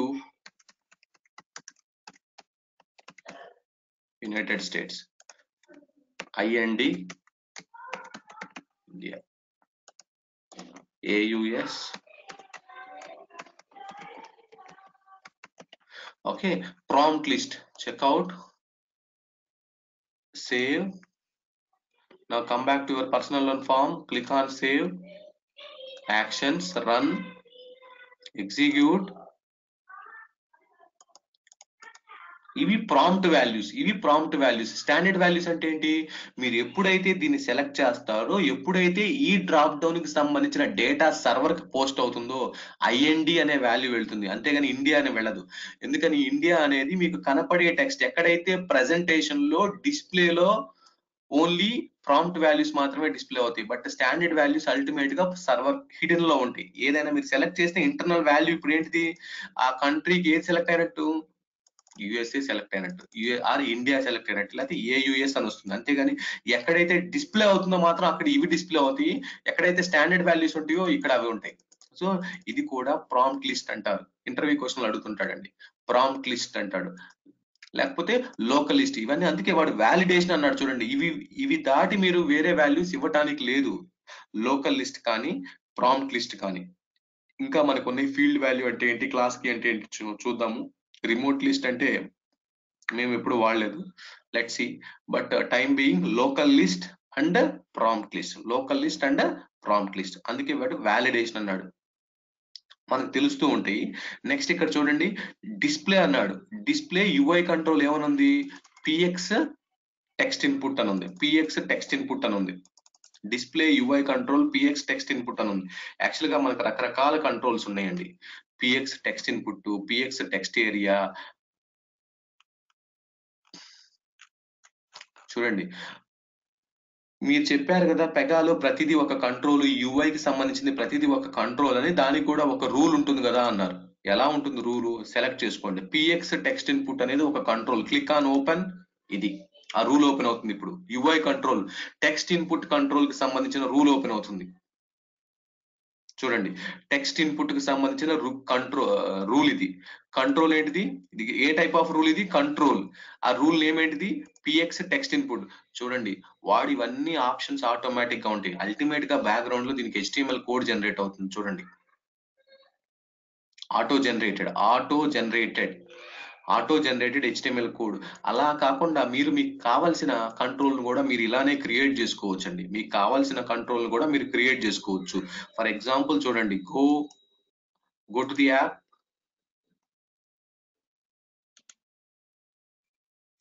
click on create user interface, నా యొక్క కంట్రోల్, మనం బోఫ్ అప్లికేషన్ లేకపోతే మన bank of America BOA control అంటున్నాను, లేకపోతే బీఓఏ వాళ్ళు మనం సపరేట్ గా టెక్స్ట్ కంట్రోల్ క్రియేట్ చేద్దాము అన్నారు అనుకోండి. BOA text control, click on create and open. ఇక్కడ చూడండి, సందర్భం వచ్చింది కాబట్టి చెప్తున్నాను. పిఎక్స్ టెక్స్ట్ కంట్రోల్ పక్కన ఫైనల్ అని ఉంది. ఏంటి ఫైనల్ అని అర్థం, మిగతా మన రూల్స్ కి ఏమని ఉంది, అవైలబుల్ అని ఉంది. దీనికి ఫైనల్ అంటే ఒకసారి ఏదైనా ఒక రూల్ ని ఫైనల్ అని చేసిన తర్వాత దాన్ని మీరు మళ్ళీ మాడిఫై చేయలేరండి. అంటే మీరు మళ్ళీ దాన్ని సేవ్ యాజ్ కూడా చేయలేరు అసలు. ఇంకా దాన్ని మీరు మాడిఫై చేయకూడదు అని అర్థం, చేయలేరు అని అర్థం. ఫైనల్ అని ఏదైనా దాన్ని రూల్ అవైలబిలిటీలో వన్ ఆఫ్ ది ఆప్షన్ అంటాడు. రూల్ అవైలబిలిటీ అని ఉంది మనకి, దానిలో one of the availability type ఏంటంటే ఫైనల్. అంటే ఒకసారి ఒక రూల్ ని ఫైనల్ అని డిక్లేర్ చేసిన తర్వాత no one can not edit that rule. Cannot edit అంటే దీన్ని ప్రైవేట్ ఎడిట్ చేసుకోవడం కాదు, దాన్ని ఫర్దర్ గా సేవ్ యాజ్ చేయలేరు. Click on save as, click on create and open. See this, this instance is conflicts with the final record. You cannot, అందుకే most of the Pega rules అన్ని final లో ఉంటాయి. మీరు ఇష్టం వచ్చినట్టు దాన్ని సేవ్ యాజ్ చేసుకుంటుంటే బిహేవియర్ మారిపోతుంది, అంతే, దట్స్ ఆల్. అందుకే కొన్నిటిని మాత్రం అసలు ఎట్టి పరిస్థితుల్లోనే అలౌ చేయడు. మీరు దీంట్లో ఏదో ఎడిషనల్ గా ఏవో ప్రాపర్టీస్ యాడ్ చేసి దీన్ని గందరగోళం చేసి మీరు దీన్ని సేవ్ యాడ్ చేసిన తర్వాత మళ్ళీ వాడుతున్నప్పుడు సింక్రనైజ్ ఉండకపోవచ్చు, ఎక్కడైనా ఇది ఫిట్ కాకపోవచ్చు. ఈ కంట్రోల్ మళ్ళీ మీరు యాడ్ చేసిన ప్రాపర్టీస్ ఎగ్జిస్టింగ్ పెగా కోడ్ తోటి ఫిట్ కాకపోవచ్చు. అందుకనే వాడు అసలు ఆప్షనే ఇవ్వట్లేదు.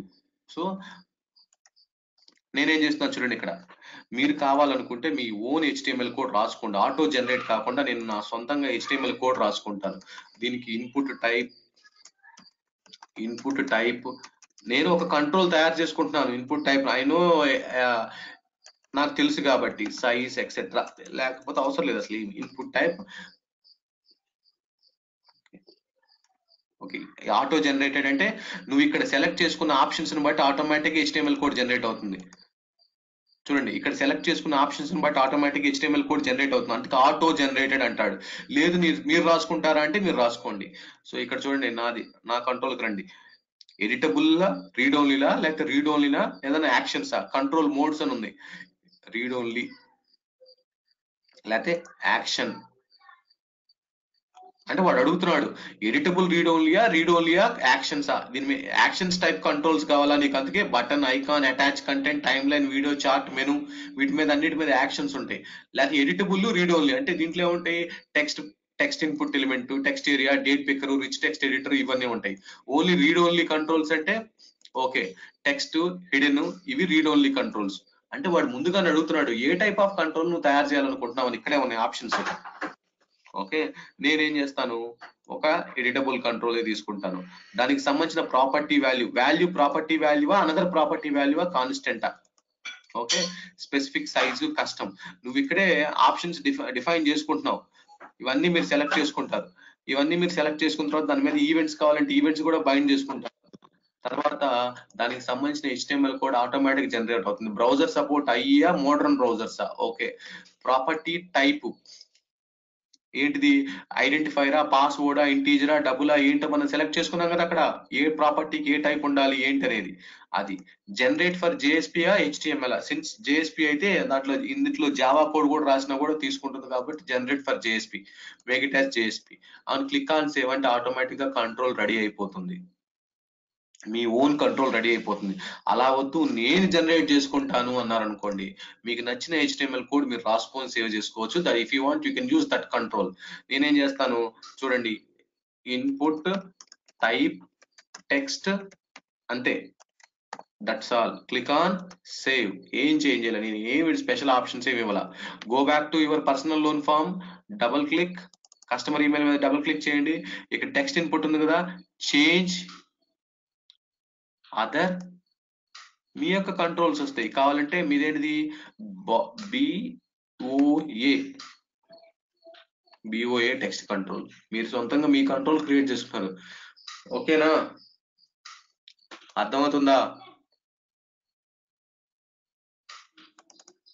మీరు మీ కంట్రోల్ డిస్ప్లే చేసుకుంటున్నారు, అందుకని మీ కంట్రోల్ కి సంబంధించిన ఆప్షన్స్ ఏంటిది, ప్రాపర్టీ, ఓకే, ఎక్సెట్రా, ఐడెంటిఫైయర్ అన్ని డిస్ప్లే అయినాయి. ప్రెజెంటేషన్, దీనికి ఏమైనా పారామీటర్స్ ఉంటే పారామీటర్స్ ఏమీ లేవు.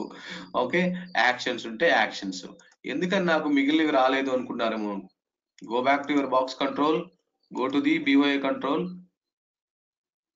మీరేమి అన్ని సెలెక్ట్ చేసుకోవాలా, ఇక్కడ జస్ట్ ఇవన్నీ రాశారు అంతే. ఆటో జనరేటెడ్ పెట్టుకుంటే కంట్రోల్ పెట్టుకున్నారు అనుకోండి, ఓకే, అప్పుడు ఇవన్నీ ఫీచర్స్ తీసుకుంటుంది, ఇవన్నీ ఫీచర్స్ తీసుకుంటుంది. Checkout, save, now go back, change other, BOA. Okay, చూడండి ఇప్పుడు ఈ ఫీచర్స్ అన్ని వచ్చినాయి. ఎందుకంటే మీరు ఇందాక అక్కడ ఏమి రాశారు, మీ సొంతంగా ఇవన్నీ నాకేం అక్కర్లేదని చెప్పేసి మీ ఓన్ HTML కోడ్ రాసుకున్నారు. బ్యాక్గ్రౌండ్ లో కూడా దీనికి HTML కోడ్ జనరేట్ అవుతుంది, బ్యాక్గ్రౌండ్ లో HTML కోడ్ జనరేట్ అవుతుంది. ఓకేనా,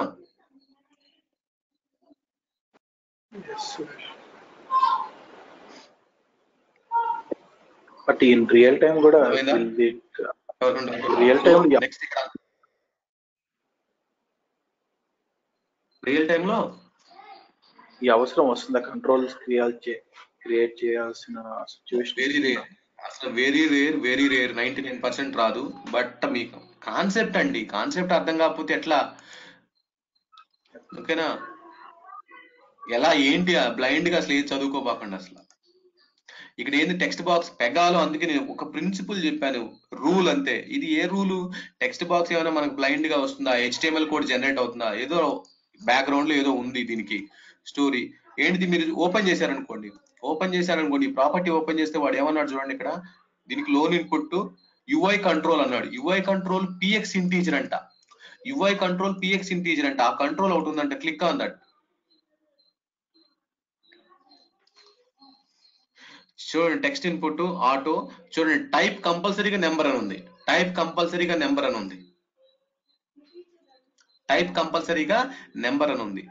ఇంకొకటి, దీనికి లింకింగ్ ఎక్కడి నుంచి జరుగుతుంది? మీరు ఈ టెక్స్ట్ ఫీల్డ్ ఇప్పుడు ఫర్ ఎగ్జాంపుల్ ఫస్ట్ మీరు ఈ బేసిక్ లోకి వెళ్ళేసేసి ఒక టెక్స్ట్ ఇన్పుట్ తీసుకున్నారండి. ఇక్కడ ఒక టెక్స్ట్ ఇన్పుట్ తీసుకున్నారు. ఓకే, దీనికి ఇప్పటి వరకు ఏ కంట్రోల్ జనరేట్ అవ్వాలా. దీనికి మీరు ఇచ్చిన ప్రాపర్టీస్ ని బట్టి ఇది డిఫాల్ట్ కంట్రోల్. డిఫాల్ట్ గా px text input control.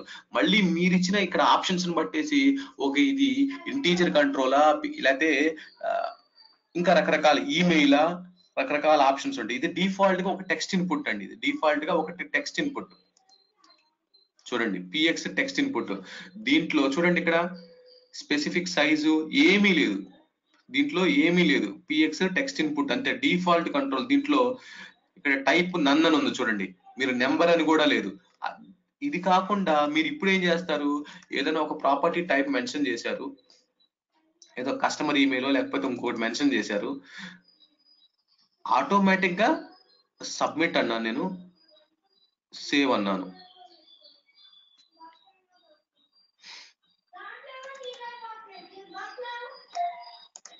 Open చేయండి కస్టమర్ ఈమెయిల్.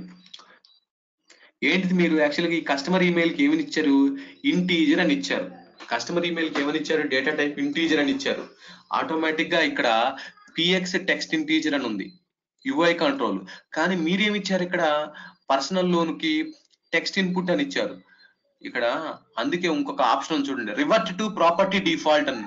అంటే ఈ కంట్రోల్ ని ప్రాపర్టీ డిఫాల్ట్ కంట్రోల్ గా మాడిఫై చేస్తుంది ఆటోమేటిక్ గా. చూడండి మళ్ళీ చెప్తున్నాను, ఇది మీకు అర్థం కాకపోయి ఉండొచ్చు. ఒక టెక్స్ట్ ఇన్పుట్ మీరు తీసుకున్నారంటే ఒక టెక్స్ట్ ఇన్పుట్ కంట్రోల్ మీరు తీసుకున్నారు, దానికి మీరు ఒక ప్రాపర్టీ కూడా ఇచ్చారు.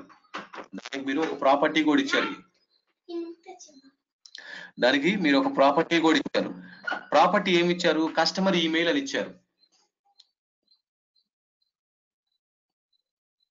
లేకపోతే నేను ఇంకా డీటెయిల్డ్ గా ఒక పని చేస్తాను చూడండి. బేసిక్ ఒక టెక్స్ట్ ఇన్పుట్ తీసుకున్నాను, ఓకేనా. దీనికి నేను ఏం చేస్తున్నానంటే కస్టమర్ శాలరీ అన్నాను. ఈ ప్రాపర్టీ లేదు, నేను క్రియేట్ చేస్తున్నాను. Customer salary, click on create and open. టెక్స్టా ఇది ఇంటీజరా, లేకపోతే నేను ఇది డబుల్ అన్నాను, అంతే, దట్స్ ఆల్. ఇక్కడ డబుల్ అంటే ఆటోమేటిక్ గా టైప్ ని బట్టి ఇక్కడ యుఐ కంట్రోల్ మారిపోతుంది చూడండి. పిఎక్స్ నెంబర్ అని వచ్చింది. లేకపోతే నేను టెక్స్ట్ అన్నాను అనుకోండి, డేట్ అండ్ టైం అన్నాను అనుకోండి, ఇక్కడ యుఐ కంట్రోల్ మారిపోయింది, పిఎక్స్ డేట్ అండ్ టైం అని వచ్చింది. అలా ఓకేనా. ఇక్కడ టెక్స్ట్ అంటే ఆటోమేటిక్ గా పిఎక్స్ టెక్స్ట్ ఇన్పుట్ వచ్చింది. నాకు కావాల్సింది డబుల్ కాబట్టి లేకపోతే డెసిమల్ కాబట్టి క్లిక్ ఆన్ సేవ్ అన్నాను. ఓకే, దట్స్ ఆల్, మీకు తెలిసింది అది. Now go back to your personal. ఇక్కడ కస్టమర్ శాలరీ నేను క్లిక్ ఆన్ సబ్మిట్ అన్నాను, కానీ సేవ్ చేసాం. ఇక్కడ నువ్వు తీసుకున్నదేమో టెక్స్ట్ ఇన్పుట్, అక్కడ ఆ ప్రాపర్టీకి ఏమో బైండ్ చేసిన ప్రాపర్టీ ఏమో డబుల్ అంటే నెంబర్ ప్రాపర్టీ అనుకున్నావు. ఏం జరుగుతుంది దీనివల్ల ఏం జరుగుతుంది, ఒక్కొక్కసారి నువ్వు దీంట్లో ఎంటర్ చేసిన డేటాని మళ్ళీ నెంబర్ గా కన్వర్ట్ చేయాల్సి ఉంటుంది. లేకపోతే ఇది స్ట్రింగ్ అంతే, లేకపోతే ఇది స్ట్రింగ్ అవుతుందండి. తర్వాత దీన్ని నెంబర్ గా కన్వర్ట్ చేయాల్సి ఉంటుంది. ఇక్కడ చూడండి ప్రెజెంటేషన్ ఆప్షన్స్ అన్ని టెక్స్ట్ కి సంబంధించినవే వస్తాయి. అన్లెస్ అండ్ అంటిల్ నువ్వు సెలెక్ట్ చేసుకునేంత వరకు, ఇది నెంబర్ అని నువ్వు సెలెక్ట్ చేసుకునేంత వరకు ఇవన్నీ టెక్స్ట్ కి లాగే వస్తాయి. అందుకని నేనేమంటున్నాను, రివర్ట్ టు ప్రాపర్టీ డిఫాల్ట్ అంటున్నాను. అంటే ప్రాపర్టీ డిఫాల్ట్ ఏంటిది, అది నెంబర్ కదా. ఓకే, చూడండి property, customer salary, default value, visibility, presentation, auto, ఇంకా కొన్ని ఏమి ఉండవు. ఇక్కడ రివర్ట్ టు ప్రాపర్టీ డిఫాల్ట్. ఆ ప్రాపర్టీ నెంబర్ కి సంబంధించినట్టే కంట్రోల్ మారిపోతుంటుంది. ఆ ప్రాపర్టీకి సంబంధించి ఆ ప్రాపర్టీకి ఏ డేటా టైప్ ఉంటుందో దానికి సంబంధించి కంట్రోల్ మారిపోతుంటుంది. లేకపోతే నువ్వు మాన్యువల్ గా అన్ని నువ్వు కన్వర్షన్ చేసుకోవాల్సి ఉంటుంది, మాడిఫై చేసుకోవాల్సి ఉంటుంది. ఇప్పుడు అన్ని నెంబర్ ప్రకారం జరుగుతుంటుంది. కస్టమర్ శాలరీ ఆటోమేటిక్ గా దీంట్లో నెంబర్ వాల్యూ, ప్రెజెంటేషన్ లో ఓకే. సో ఇక్కడ ఆటోమేటిక్ గా కంట్రోల్ చూడండి, కంట్రోల్ ఇన్హెరిటెడ్ ఫ్రమ్ ప్రాపర్టీ. ఆ ప్రాపర్టీ ఏంటిది, కస్టమర్ శాలరీ. అదేంటిది చూడండి, పిఎక్స్ నెంబర్ కంట్రోల్. ఇది క్లిక్ ఆన్ ఓపెన్ చేయండి. చూడండి ఇన్పుట్ టైప్ నెంబరు ఆటోమేటిక్ ఇలా ఉంటుంది. నా go to personal loan form, submit, save చేయండి, సేవ్ చేయండి.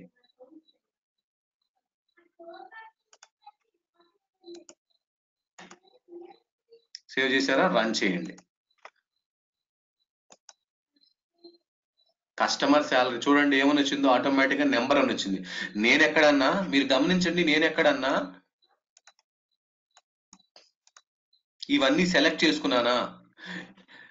ప్రెజెంటేషన్ లోకి వెళ్ళి నెంబరు, ఇది రైట్ లెఫ్ట్, ఇవన్నీ నేను ఏమైనా సెలెక్ట్ చేసుకున్నానా? నేను ఏమి సెలెక్ట్ చేసుకోవాలా.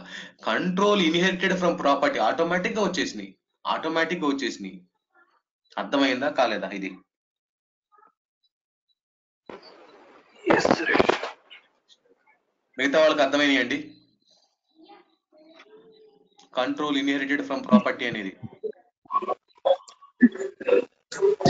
Yeah.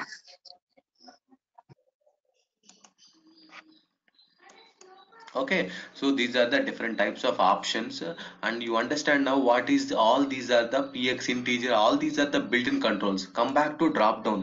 Drop down లో ఏమి ఇచ్చాను నేను? ఓకే, కంట్రీ అని ఇచ్చాను. What is this country? దీనికి టైప్ ఏంటిది? టెక్స్టే. కంట్రీ అనేది ఏంటిది? ఇది టెక్స్టే. ఎందుకంటే అది ఇంటీజరా డబులా ఇవేం కాదు, అది డిఫాల్ట్ గా టెక్స్ట్ కాబట్టి మనకి పిఎక్స్ టెక్స్ట్ ఇన్పుట్ చూపించింది, పిఎక్స్ టెక్స్ట్ ఇన్పుట్ చూపించింది. సో దాంట్లో ఉండే వాల్యూస్ ఇవి, దాంట్లో ఉండే values standard వాల్యూసా, local list వాల్యూసా, standard వాల్యూసా, local list వాల్యూసా, అది. ఓకే, నెక్స్ట్ ఇంకా నాకు ఏ ఆప్షన్స్ ఉన్నాయి? ఒకసారి మళ్ళీ డ్రాప్ డౌన్కి రండి. తర్వాత వచ్చిన తర్వాత లిస్ట్ సోర్స్ చూడండి. List source as defined on property, ఆ ప్రాపర్టీకి ఏ వాల్యూస్ అయితే డిఫైన్ అయినాయో లోకల్ లిస్ట్ లో కానీ, ప్రాంప్ట్ లిస్ట్ లో కానీ, లేకపోతే రిమోట్ లిస్ట్ లో కానీ, ఫీల్డ్ వాల్యూలో కానీ, క్లాస్ కీలో కానీ. ఎందుకని వాడు అడుగుతాడు ఇంటర్వ్యూలో, how many different types of table types అంటాడు. How many types of table types అంటాడు. One is local list, another one is prompt list, class key values and field values and remote list. We worked on remaining four, we never worked on remote list. Type as defined on property. Load behavior, drop down లో data ఎలా load అవుతుంది? at screen load default లేకపోతే on user hover after screen renders. నేను after screen load అయిన తర్వాతే ఇక్కడ మళ్ళీ enable catching option అన్నమాట. క్యాచింగ్ నుంచి లోడ్ అవ్వమంటావా? ఎనేబుల్ క్యాచింగ్ ఆప్షన్ అంటే క్యాచింగ్ నుంచి, క్యాచింగ్ నుంచి లోడ్ అవుతావు, ఇంటర్నల్ మెమరీ నుంచి, బ్రౌజర్ మెమరీ నుంచి. Submit, save, action, run. అందుకే మీకు ఫస్ట్ టైం డ్రాప్ డౌన్ లో వాల్యూస్ లోడ్ అవ్వు, స్క్రీన్ మొత్తం, స్క్రీన్ అంతా లోడ్ అయిన తర్వాత ఇవి లోడ్ అవుతాయి. ఏంటి అసలు రాలేదు కంట్రీలోకి, ఏమైంది? యాజ్ డిఫైన్డ్ ప్రాపర్టీ, కంట్రీకి ఉన్నాయి ప్రాపర్టీలు. ఓకే, యాజ్ యూజువల్ గా ప్రాంప్ట్ లిస్టులు. Click on save, check in. ఒకసారి పని చేయు, చెక్ ఇన్ చేస్తూ ఉండండి. Now go to personal loan form, enable after screen renders, లేకపోతే on use mouse over.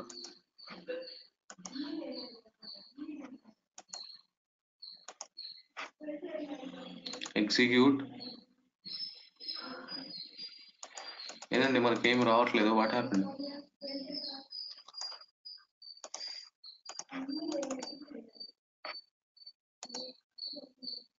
Screen load అని పెట్టండి.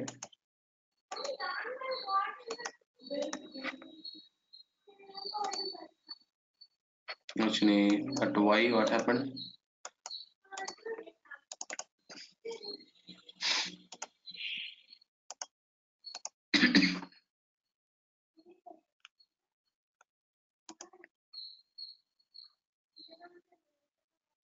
చూడండి, దీనికైనా ఎడిట్ ఆప్షన్స్ అని ఉంది. ఆటో రీడ్ ఓన్లీ వాల్యూలో ఎప్పుడు డిస్ప్లే అవ్వాలి? Display text of the selected option, display text of the selected option. అంటే drop down కి రెండు వాల్యూస్ ఉంటాయి. ఒకటేమో మీరు చూస్తున్న వాల్యూ, దాన్ని డిస్ప్లే సెలెక్టెడ్ టెక్స్ట్ అంటారు. బ్యాక్గ్రౌండ్ లో ఇంకొక వాల్యూ ఉంటుంది, దాన్ని వాల్యూ అంటారు. ఇది టెక్స్ట్ అంటారు, మనకు పైకి కనపడేది దాన్ని వాల్యూ అంటారు.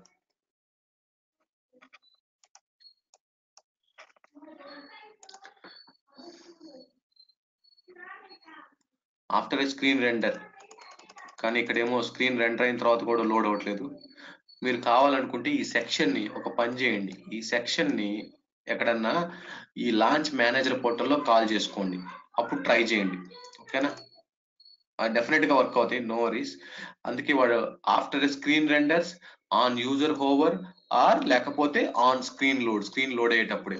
ప్రెజెంటేషన్ ఏమనుంది, యాజ్ యూజువల్ గా మీకు తెలిసి ఇవన్నీ advanced presentation options, size, custom, ఓకేనా, కంట్రోల్ ఫార్మాట్ ఎలా ఉండాలి, edit options ఆటోనా, confirmation button label.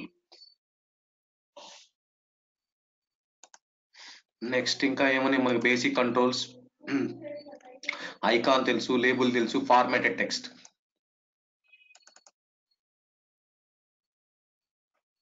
Property just formatted text, customer email, reserve space when hidden, run visibility client. ఇంకా మీకు చెప్పలేదు అసలు విజిబిలిటీ ఆప్షన్స్ గురించి. Presentation as usually, control format standard ఏమన్నా, default value మీరు ఇవ్వాలనుకుంటే ఇవ్వండి.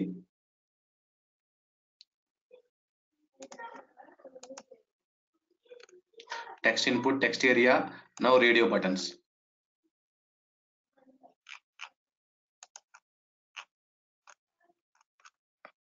Radio buttons.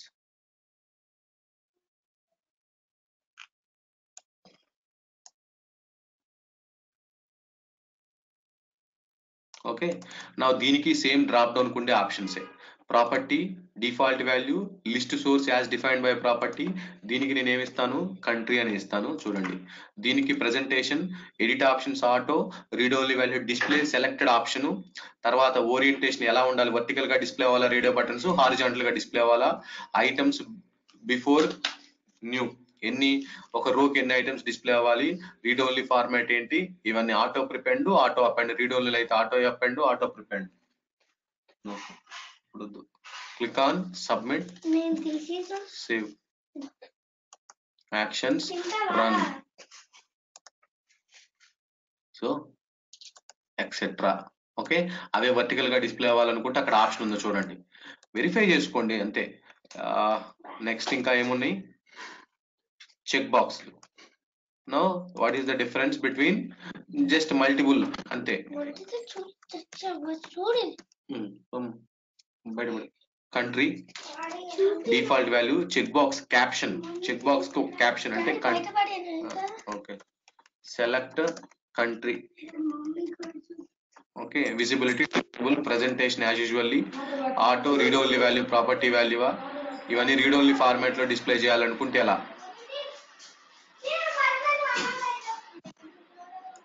చూడండి, ఇవి type true or falls, check box కదా, చెక్ బాక్స్ సెలెక్ట్ చేసుకుంటే ట్రూ, సెలెక్ట్ చేసుకోకపోతే ఫాల్స్. సెలెక్ట్ చేసుకుంటే ట్రూ టెక్స్ట్ ఏంటిది, ట్రూ డిస్ప్లే అవ్వాలా, ఎస్ ఆర్ నో డిస్ప్లే అవ్వాలా. ట్రూ టెక్స్ట్ అయితే ఎస్, ఫాల్స్ టెక్స్ట్ అయితే నో. అంటే మీరు చెక్ బాక్స్ సెలెక్ట్ చేసుకునేటప్పుడు టెక్స్ట్ ఎస్ ఆ నోనా, ఎందుకంటే టైప్ ట్రూ ఆర్ ఫాల్స్ కాబట్టి రీడ్ ఓన్లీ ఫార్మాట్ లో.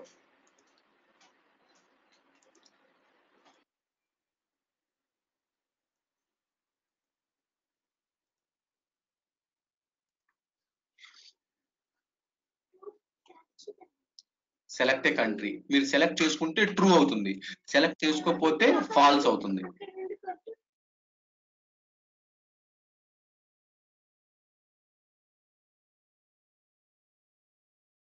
సెలెక్ట్ చేసుకుంటే ట్రూ అవుతుంది, సెలెక్ట్ చేసుకోకపోతే ఫాల్స్ అవుతుంది. ఒకసారి ఆప్షన్ చూడండి. దానికి మీకు మల్టిపుల్ వాల్యూస్ కావాలనుకోండి, సో ప్రాపర్టీ ఏంటిది, డాట్ కంట్రీ అని ఇచ్చాను, చెక్ బాక్స్ క్యాప్షన్ అంటాడు దాన్ని. ఓకే, నెక్స్ట్ ఇక్కడ ప్రెజెంటేషన్ లో చూడండి, ఇక్కడ రీడ్ ఓన్లీ ఫార్మాట్ లో, ఒకవేళ అది రీడ్ ఓన్లీ ఫార్మాట్ లో, ఇక్కడ ఎందుకంటే ఆటో అని ఉంది కాబట్టి మనకు చెక్ బాక్స్ లాగా డిస్ప్లే అయింది. ఒకవేళ ఆటో కాదు, అది రీడ్ ఓన్లీ అనుకోండి, రీడ్ ఓన్లీలో టైప్ ఏంటిది, ట్రూ ఆర్ ఫాల్సా, లేకపోతే నెంబరా టెక్స్ట్ అని అడుగుతున్నాడు. ట్రూ ఆర్ ఫాల్స్ పెట్టుకున్నారు అనుకోండి, షో వాల్యూ యాజ్ ఏ టెక్స్టా లేకపోతే ఇమేజా ఎక్సెట్రా. ట్రూ టెక్స్ట్, ట్రూ, నేను రేపు చెప్తాను దీని గురించి, రేపు చెప్తాను వెన్ కండిషన్. ట్రూ టెక్స్ట్ ఏంటిది, yes are no, falls text అయితే నో. ఏంటిది ట్రూ టెక్స్ట్ అయితే ఎలా డిస్ప్లే చేయమంటావు, ట్రూ టెక్స్ట్ అయితే ట్రూ గానే ప్లేస్ చేయమంటావా, లేకపోతే ఫాల్స్ టెక్స్ట్ అయితే ఫాల్స్ గానే ప్లేస్ చేయమంటావా. లేదు, నాకు ట్రూ టెక్స్ట్ అయితే ఎస్, ఫాల్స్ టెక్స్ట్ అయితే నో. నేను ఇప్పుడు ఏం చేస్తాను, రీడ్ ఓన్లీ ఆల్వేస్ అంటాను.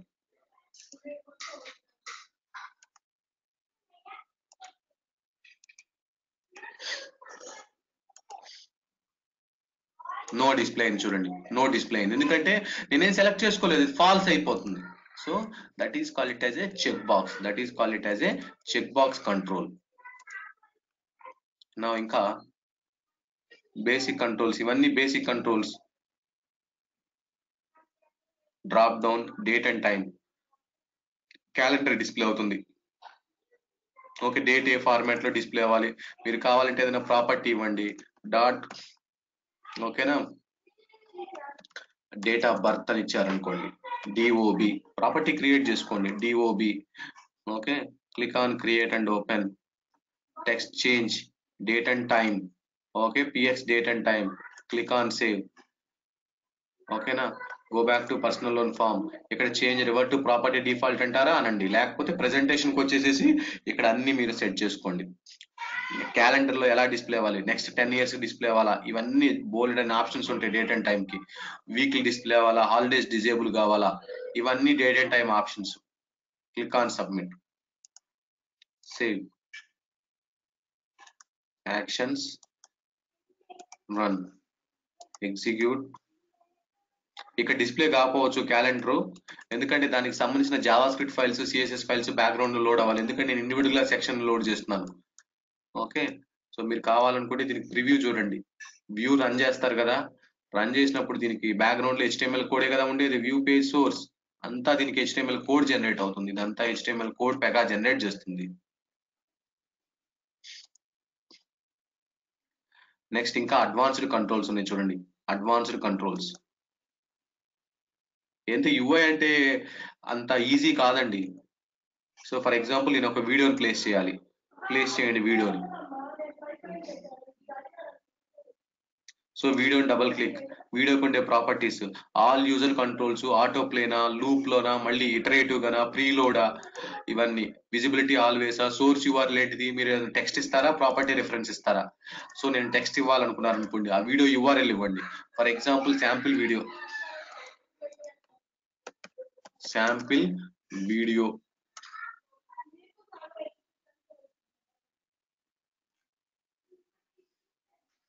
సో ఫర్ ఎగ్జాంపుల్ ఇది తీసుకోండి, శాంపిల్ వీడియో.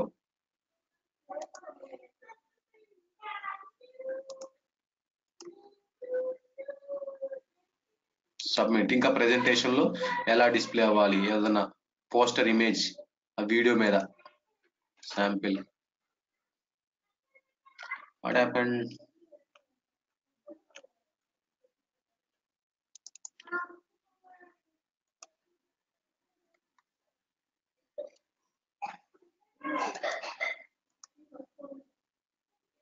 నేను డబుల్ కోట్స్ లో టెక్స్ట్ కాబట్టి, వీడియో యూఆర్ఎల్ ఇది, యాక్షన్, రన్, ఎగ్జిక్యూట్.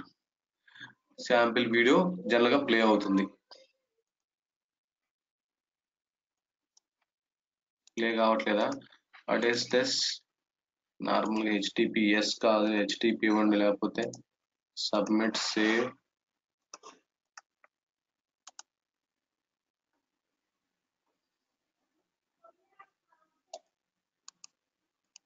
ఓకే, మీరు ఏదైనా ఒక శాంపిల్ యూఆర్ఎల్ ఇవ్వండి, ఆటోమేటిక్ గా వీడియో కంట్రోల్ అది ప్లే అవుతుంది. నెక్స్ట్ ఇంకా ఏమో అడ్వాన్స్డ్ కంట్రోల్స్ లో ఏముంది, ఇంకా video paragraph, click on paragraph, very very important. ఇది జనరల్ గా ఈమెయిల్ మెసేజెస్ కి ఏదైనా టెక్స్ట్ డిస్ప్లే చేయాలన్నా కూడా మనం పారాగ్రాఫ్ రూల్స్ వాడతాము. Just double click on it. Now మీరు పారాగ్రాఫ్ రూల్ క్రియేట్ చేసుకోవచ్చు, మై పారాగ్రాఫ్, మై పారాగ్రాఫ్, లేకపోతే email message, email message.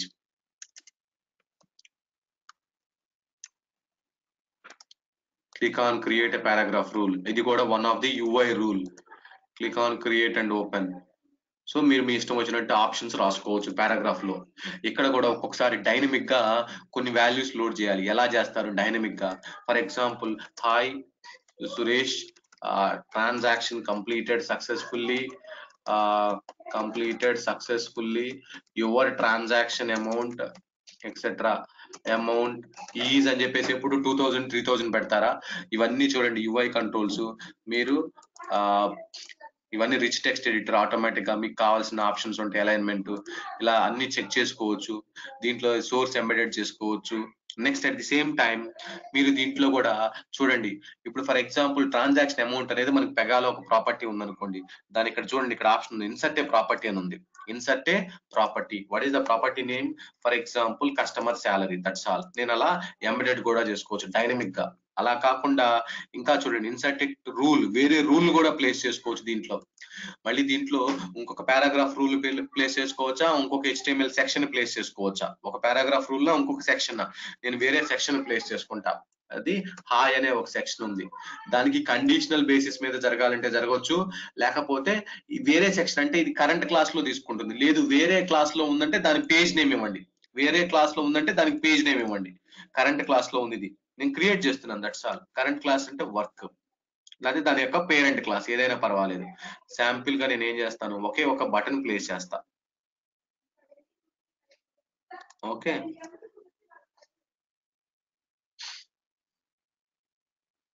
Save paragraph rule dynamic గా అండి.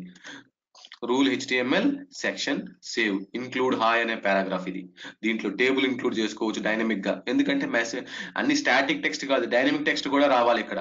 నేను this is my paragraph rule, rule HTML section, insert A rule, insert A property. చూడండి, నా దీనికి background లో సోర్స్ కూడా జనరేట్ అవుతుంది, ఇదిగోండి మీకు జనరేట్ అయ్యే సోర్స్ ఇది, బ్యాక్గ్రౌండ్ లో ఇది బ్యాక్గ్రౌండ్ లో జనరేట్ అయ్యే సోర్స్.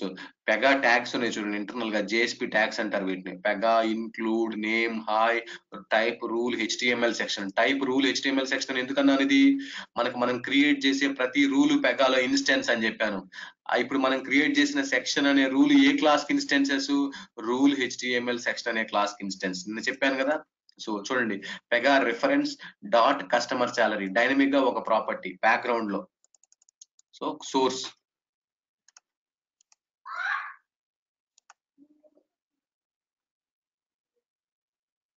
ఏంటిది, ఓకేనా? ఓకే, ఇది డైనమిక్ గా paragraph rule, paragraph rule, paragraph rule. ఈ విధంగా మీరు చాలా చోట్ల వాడుతుంటారు రియల్ టైమ్ లో, మెయిల్స్ కి, మెయిల్స్ లో కూడా. Okay, that is the paragraph rule. So ఆ పారాగ్రాఫ్ రూల్ నేను ఇక్కడ ఈమెయిల్ మెసేజ్ అన్నాను కదా, ఇక్కడ యూజ్ చేశాను. సేవ్, చూడండి, click on save, actions run. ఒక పారాగ్రాఫ్ రూల్ ని ఇంక్లూడ్ చేసుకున్నాను నా యొక్క సెక్షన్ లో. చూడండి, hi transaction completed successfully etcetera, ఆ బటన్ కూడా డిస్ప్లే అయింది వేరే సెక్షన్ నుంచి, ఇంక్లూడ్ చేసుకున్నాను కదా అది. ఓకేనా?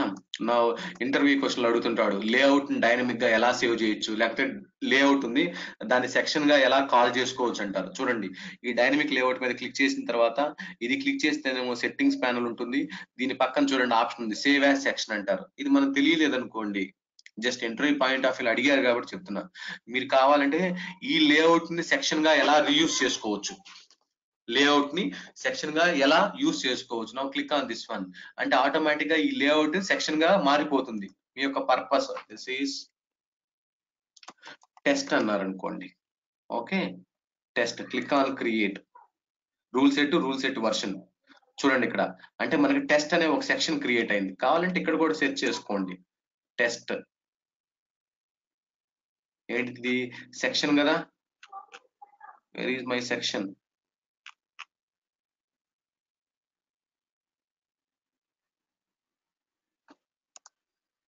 ఓకే, సేవ్ చేశారా?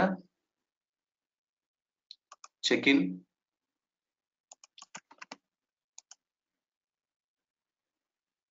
ఓకే, చూడండి ఇక్కడ సెక్షన్ ఇంక్లూడ్ అంటే మీరు పర్సనల్ లోన్ ఫామ్ లో వేరే సెక్షన్ ఇంక్లూడ్ చేసుకున్నారు. వ్యూ ప్రాపర్టీస్, లేకపోతే చెక్అవుట్, లేకపోతే ఓపెన్ రూల్, ఆ సెక్షన్ రూల్ ని ఓపెన్ చేయమని చెప్తున్నాం. చూడండి, టెస్ట్ అనే సెక్షన్ క్రియేట్ అయింది. ఏం చేశాను, క్రియేట్ అవ్వాలి యాక్చువల్ గా, ఆ లేఅవుట్ నే సెక్షన్ గా క్రియేట్ చేశా. ఆ విధంగా కూడా చేసుకోవచ్చు. సో ఇప్పుడు నేను దీన్ని డిలీట్ చేస్తాను, దీన్ని డిలీట్ చేసేసాను. ఇప్పుడు నేను కావాలంటే ఒక సెక్షన్ ఇంక్లూడ్ చేసుకుంటా, ఒక సెక్షన్ లో ఇంకో సెక్షన్ ఇంక్లూడ్ చేసుకుంటా. ఎలా? చూడండి, ఇక్కడ ఈ లేఅవుట్ లోకి వెళ్ళేసేసి ఎంబెడెడ్ సెక్షన్ అనే ఆప్షన్ ఉంది, ఎంబెడెడ్ సెక్షన్. ఈ డైనమిక్ లేఅవుట్ లో పెట్టుకుంటారా, బయట పెట్టుకుంటారా? యూజ్ కరెంట్ పేజా అంటే అది కూడా కరెంట్ క్లాస్ లోనే ఉందా, కరెంట్ పేజ్ అనే కాంటెక్స్ట్ లోనే ఉందా, లేకపోతే వేరే డేటా పేజా, క్లిప్ బోర్డ్ పేజా, లేకపోతే page defined by ప్రాపర్టీయా? Current page అంటే కరెంట్ క్లాస్ కు సంబంధించిన రెఫరెన్స్ లోనే ఉందా, లేకపోతే ఇవన్నీ వేరే క్లాసుల్లో ఏమైనా ఉంటే చెప్పండి. వేరే క్లాసుల్లో ఉంటే ఇది డేటా పేజ్ కాంటెక్స్ట్ లో ఉందా, క్లిప్ బోర్డ్ పేజ్ కాంటెక్స్ట్ లో ఉందా? క్లిప్ బోర్డ్ పేజ్ లో ఉందంటే ఆ పేజ్ నేమ్ చెప్పండి. క్లిప్ బోర్డ్ పేజ్ ఉందంటే ఆ పేజ్ నేమ్ చెప్పండి. లేకపోతే డేటా పేజ్ ఉందంటే, లేకపోతే పేజ్ డిఫైన్డ్ బై ప్రాపర్టీ. మీకు ఎక్కడ పేజ్ నేమ్ హార్డ్ కోడ్ చేసి లేదు, ఒక ప్రాపర్టీలో ఉంది ఆ పేజ్ నేమ్, దానికి సంబంధించిన వాల్యూ. చూడండి ఇక్కడ ఏంటంటే సెక్షన్ ఇంక్లూడ్ అన్నాను. యూజ్ కరెంట్ పేజ్ కాంటెక్స్ట్ అంటే చూడండి, ప్రెస్ డౌన్ యారో, ఆటోమేటిక్ గా కరెంట్ క్లాస్ లో ఉండి వర్క్ క్లాస్ లో ఉండి వస్తే దాని పేరెంట్ క్లాస్ లో ఉన్నాయి వస్తాయి. లేదు, ఇప్పుడు నేను టెస్ట్ అనే సెక్షన్ ని దీంట్లో ఇంక్లూడ్ చేసుకుంటున్నా, ఎంబెడెడ్ అంటున్నా, క్లిక్ ఆన్ సబ్మిట్. చూడండి ఇప్పుడు మీకు ఈ లేఅవుట్ అవసరం లేకపోతే తీసేయండి. ఒక సెక్షన్ లో ఇంకో సెక్షన్ ఇంక్లూడ్ చేసుకున్నారు, ఇలా ఒక సెక్షన్ లో ఇంకొక సెక్షన్ ఇంక్లూడ్ చేసుకున్నారు. కంపల్సరీగా దీంట్లో చేంజెస్ మీకు లుక్ అండ్ ఫీల్ కనపడాలంటే నువ్వు ఈ సెక్షన్ లో చేంజెస్ చేయాలి. అంతేగాని మీరు ఇక్కడ మాడిఫై చేసినా కూడా ఎఫెక్ట్ కావు, అవి మాడిఫై చేసిన ఎఫెక్ట్ కావు, మాడిఫై చేసిన ఎఫెక్ట్ కావు.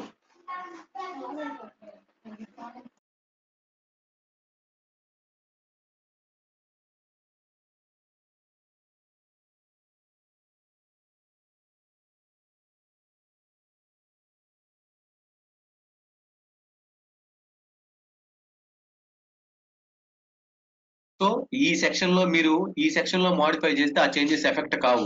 యాక్చువల్ గా ఒరిజినల్ సెక్షన్ ఏంటిది, టెస్ట్, మీరు అక్కడ మాడిఫై చేస్తేనే ఎఫెక్ట్ అవుతాయి చేంజెస్. సో ఒక సెక్షన్ ని ఇంకొక సెక్షన్ లో ఇలా ఇంక్లూడ్ చేసుకుంటారు. చూడండి layout, embedded section, embedded section, use current page context అని ఉంది. లేదు, నేను క్లిప్ బోర్డ్ ఒక పేజ్ ఉంది, ఓపెన్ ద క్లిప్ బోర్డ్, ఒక క్లిప్ బోర్డ్ ఓపెన్ చేయండి. ఈ క్లిప్ బోర్డ్ లో మనకి చాలా పేజెస్ ఉన్నాయి, ఇక్కడ మనకి చాలా పేజెస్ ఉన్నాయి. ఏం పేజెస్ ఉన్నాయి, ఇవన్నీ ఉన్నాయి కదా, first class, filter class page, ఏదో చాలా పేజెస్ ఉన్నాయి ఈ క్లిప్ బోర్డ్ లో మనకి. దీనికి సంబంధించిన సెక్షన్స్ ఏమన్నా ఉన్నాయో లేదో చూద్దాం. అంటే ఇక్కడ చూడండి ఈ సిస్టమ్ పేజెస్ కూడా ఉన్నాయి. నేను ఆపరేటర్ ఐడి అనేది ఒక పేజ్ నేమ్ ఇస్తా.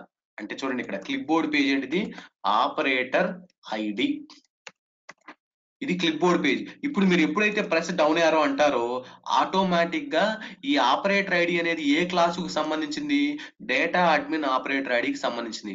దాంట్లో ఉండే సెక్షన్స్ మీకు ఇక్కడ వస్తాయి. చూడండి ఇక్కడ తీసుకోలేదా clip board page. So go to the pages and classes,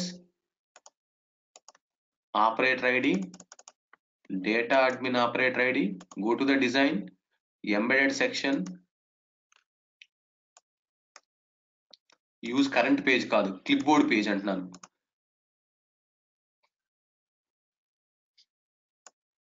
ఈ క్లాస్ నేమ్ కూడా మీరు తీసేయచ్చు, అసలు అవసరం లేదు. క్లిప్బోర్డ్ పేజ్ ఏంటిది, ఆపరేటర్ ఐడి.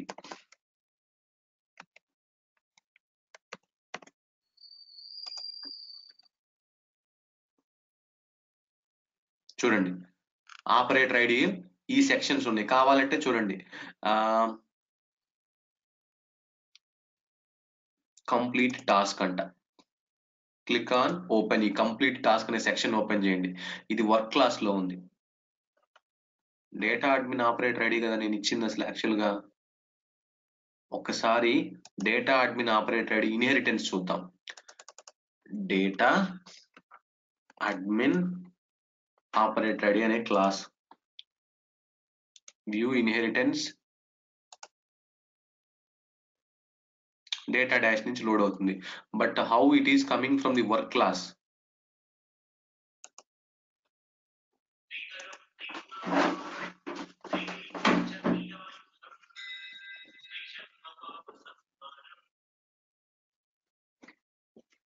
ఎందుకంటే నేను యూజ్ క్లిప్ బోర్డ్ పేజ్ అన్నాను, యూజ్ క్లిప్ బోర్డ్ పేజ్, ఎందుకంటే నాకు క్లిప్ బోర్డ్ లో ఈ ఆపరేటర్ ఐడి అనే పేజ్ ఉంది. చూడండి ఇక్కడ ఆపరేటర్ ఐడి అనే పేజ్ ఉంది. సో నేను దాని నుంచి తీసుకోవాలనుకుంటున్నాను. So use clip board page section by name, ఇక్కడ అన్ని వర్క్ క్లాస్ లో వస్తుంది, నాకు వర్క్ క్లాస్ లో రాకూడదు అసలు ఇక్కడ యాక్చువల్ గా.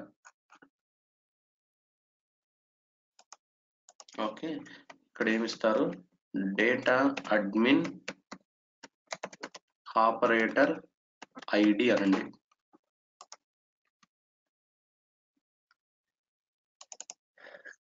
Okay, delete data admin operator ID. ఈ విధంగా మీరు వేరే క్లాసుకు సంబంధించిన సెక్షన్స్ కూడా, క్లిప్ బోర్డ్ పేజీకి సంబంధించిన సెక్షన్స్ కూడా మీరు ఇక్కడ ఇవ్వచ్చు. ఆపరేటర్ ఐడి సబ్మిట్ అంటున్నాను. ఆ సెక్షన్ నేను ఎంబెడెడ్ చేసుకున్నా, ఇది అది. మీరు పేజెస్ అండ్ క్లాసెస్ లో తీసేయండి, పేజెస్ అండ్ క్లాసెస్ లో తీసేయండి, checkout, save, body py change operator skills does not exist for the rule. Go to the design, చూడండి ఇది క్లిక్ చేస్తే ఏమైనా ఎర్రర్ వచ్చింది, py change operator skills does not exist అంట. ఎందుకని? మీరు ఏమి ఇచ్చారు, క్లిప్ బోర్డ్ ఇక్కడ మెన్షన్ చేయాలి, ఇక్కడ మెన్షన్ చేయాలి ఆపరేటర్ ఐడి, ఆపరేటర్ ఐడి. అది క్లిప్ బోర్డ్ లో ఉంది, అగ్రి. బట్ ఇక్కడ మీరు రిఫర్ చేసుకోవాల్సిందే కంపల్సరీగా, పేజెస్ అండ్ క్లాసెస్ లో మీరు రిఫర్ చేయాల్సిందే, కంపల్సరీగా పేజెస్ అండ్ క్లాసెస్ లో రిఫర్ చేయాల్సిందే. నా ఈ విధంగా వేరే క్లాస్ కు సంబంధించి, అందుకే దానికి కరెంట్ పేజ్ కాంటెక్స్ట్ అంటే ఏంటిది, క్లిప్ బోర్డ్ పేజ్ కాంటెక్స్ట్ అంటే ఏంటిది. అలానే ఇక్కడ ఇంకొక సెక్షన్ మీరు ఎంబెడెడ్ చేసుకున్నారు, వేరే ఆప్షన్స్ ఏమున్నాయి చూడండి. ఇక్కడ యూజ్ కరెంట్ పేజ్ కాంటెక్స్ట్ తెలుసు, క్లిప్ బోర్డ్ పేజ్ కాంటెక్స్ట్ తెలుసు. Page defined by a property అంటే, ఫర్ ఎగ్జాంపుల్ ఈ ప్రాపర్టీ నేమ్ ఒకటి ఇవ్వండి, ఈ కస్టమర్ ఈమెయిల్ అనేది, దీంట్లో ఏదైతే సెక్షన్ ఉందో ఆ సెక్షన్ లోడ్ అవుతుంది. దీంట్లో ఏదైతే సెక్షన్ అవుతుందో page defined by a property అంటే, ఈ ప్రాపర్టీ కి సంబంధించి ఈ property page defined by property. For example ఆ ప్రాపర్టీకి ఏదైనా ఒక పేజ్ డిఫైన్ అయింది అనుకోండి, అంటే ఫర్ ఎగ్జాంపుల్ అది వేరే క్లాస్ అనుకోండి, మీకు ఎలా అర్థం కావాలి, ఫర్ ఎగ్జాంపుల్ కస్టమర్ ఈమెయిల్ అనే ఒక ప్రాపర్టీ ఉంది, దానికి సంబంధించిన పేజీ,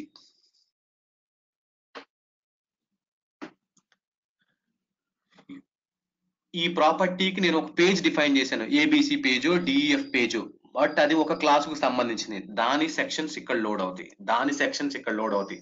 ఇప్పుడు ఈ కస్టమర్ ఈమెయిల్ అనే ఒక ప్రాపర్టీ ఉందండి, ఈ ప్రాపర్టీ వల్ల ఒక పేజ్ డిఫైన్ చేశా, ఈ ప్రాపర్టీకి ఒక పేజ్ డిఫైన్ చేశా, ఏబిసి పేజ్ అన్నాను. ఈ ప్రాపర్టీ వాల్యూ ఒక ఏబిసి పేజ్. ఈ ఏబిసి పేజ్ అనేది ఏదో ఒక క్లాస్ ఉందనుకోండి, ఏబిసి పేజ్ కి ఒక క్లాస్ ఉంటుంది కదా, కంపల్సరీగా పేజ్ అంటే క్లాస్ ఉంటుంది కదా, అంటే ఆ క్లాస్ కు సంబంధించిన సెక్షన్స్ ఇక్కడ లోడ్ అవుతాయి, ఆ క్లాస్ కు సంబంధించిన సెక్షన్స్ ఇక్కడ లోడ్ అవుతాయి. అందుకే use page defined by A property, use page defined by A property. ఓకేనా? నెక్స్ట్ అలానే data page, use data page అన్నాడు. ఫర్ ఎగ్జాంపుల్ ఇక్కడ మనకి క్లిప్ బోర్డ్ లో చాలా డేటా పేజ్లు ఉన్నాయి చూడండి, ఇక్కడ D__ తోటి స్టార్ట్ అయ్యే అన్ని డేటా పేజ్లే. ఇక్కడ నేను ఏం చేస్తాను, D__ pz default pz edit configurations అంట, D__ pz ఎడిట్ కాన్ఫిగరేషన్స్. చూడండి, D__ pz edit configurations. Class name ఏంటిది, డేటా పోర్టల్. ఆటోమేటిక్ గా క్లాస్ నేమ్ వచ్చింది. ఇప్పుడు దాంట్లో ఉండే సెక్షన్స్ అన్ని లోడ్ అవుతాయి, ఇవన్నీ దాంట్లో ఉండే సెక్షన్సే. అర్థమైందా? యూజ్ డేటా పేజ్ కాంటెక్స్ట్ చెప్పమన్నాడు, అందుకే వాడు చెప్తుంది చూడండి, పేజ్ కాంటెక్స్ట్ ఏంటిది, provide a section to be included page context. Current page కాంటెక్స్టా, clip board page కాంటెక్స్టా, data page కాంటెక్స్టా, లేకపోతే పేజ్ డిఫైన్డ్ బై ఎ ప్రాపర్టీయా?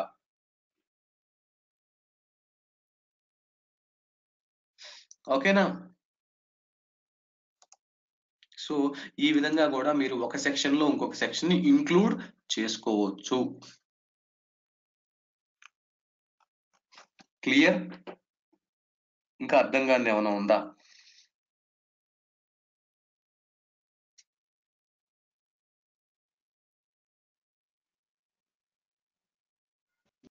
అందుకేనండి నేను ఎన్నిసార్లు చెప్పినా పేజ్ క్లాస్ ప్రాపర్టీ.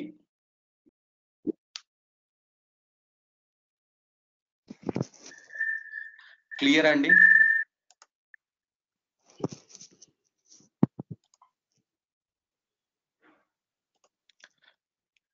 శివాని గారు అర్థమైందా? సుష్మా గారు అర్థమైందండి? అర్థమైందండి. ఎందుకంటే కాన్సెప్ట్ తెలుసుకోవాలి మీరు అన్ని ఒక సెక్షన్ ఎప్పుడు ఇంకో సెక్షన్ అంటే అదే కాంటెక్స్ట్ లో ఉండదు.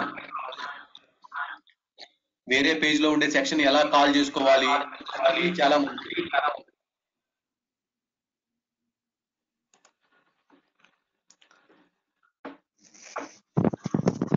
హలో ఏమైనా క్వశ్చన్ హలో చెప్పండి.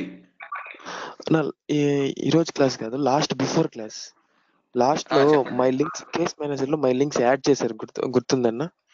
అవును అది ఒకసారి చేసి చూపిరా మళ్ళీ. అది లాస్ట్ లో ఒకసారి డౌట్ గా ఉంది. అది ఆ లాస్ట్ బిట్ లో ఒకసారి మీరు అది వాటిని ఫాలో అవ్వండి. ఫర్ ఎగ్జాంపుల్ నేను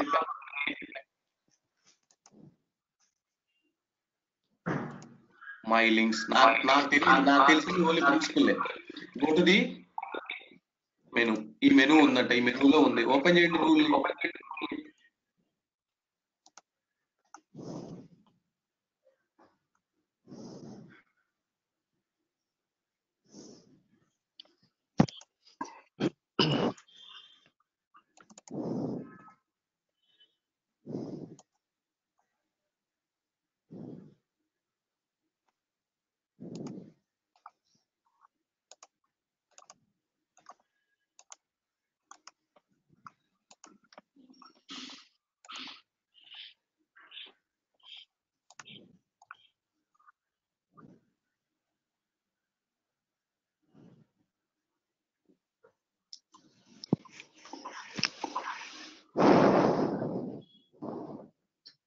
ఏంటి ఇక్కడ మీరు క్రియేట్ చేస్తారు కదా, యాడ్ అబోవ్ చేసినప్పుడు మీరు క్రియేట్ చేస్తారు కదా. అవును నాకు మై కొన్ని లింక్ అనేది క్రియేట్ చేశాను సైడ్ ఇక్కడ. లో కొన్ని ఆప్షన్స్ చూపించడం లేదు. దీన్ని డబుల్ క్లిక్ చేయాలి. ఓకే, మై లింక్స్ యాడ్ చేస్తారు కదా, మీరు వచ్చిన తర్వాత సైడ్ మై లింక్స్ యాడ్ చేసిన వెంటనే ఓకే చేసిన వెంటనే డైరెక్ట్ గా లింక్ అయిపోతుంది అక్కడికి. ఈ కింద ఆప్షన్స్ కొన్ని చూపియాలి, అవి చూపించడం లేదు. ఇంకా ఓకే అయిపోతుందండి ఇక్కడ, అంతే. అంటే ఈ సైడ్ హార్నెస్ అన్ని క్లిక్ చేయలేకపోతున్నాను. అవంతా యాక్షన్స్ లో హార్నెస్ అని ఉంది కదా.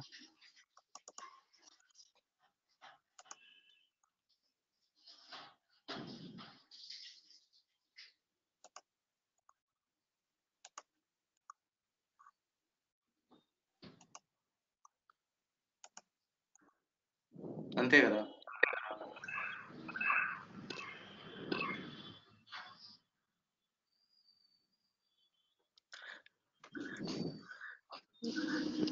సరే, ఓకే ఓకే ఓకే అన్న, చూస్తాను ఒకసారి. లాస్ట్ లో చూడలేదు అది సరిగ్గా. మీకు ఇది రాలేదా మీ సైడ్ నుంచి? అవును, రాలేదు అది. ఒకసారి డబుల్ క్లిక్ చేసి మళ్ళీ ఒకసారి డిలీట్ చేసి మళ్ళీ క్రియేట్ చేసి.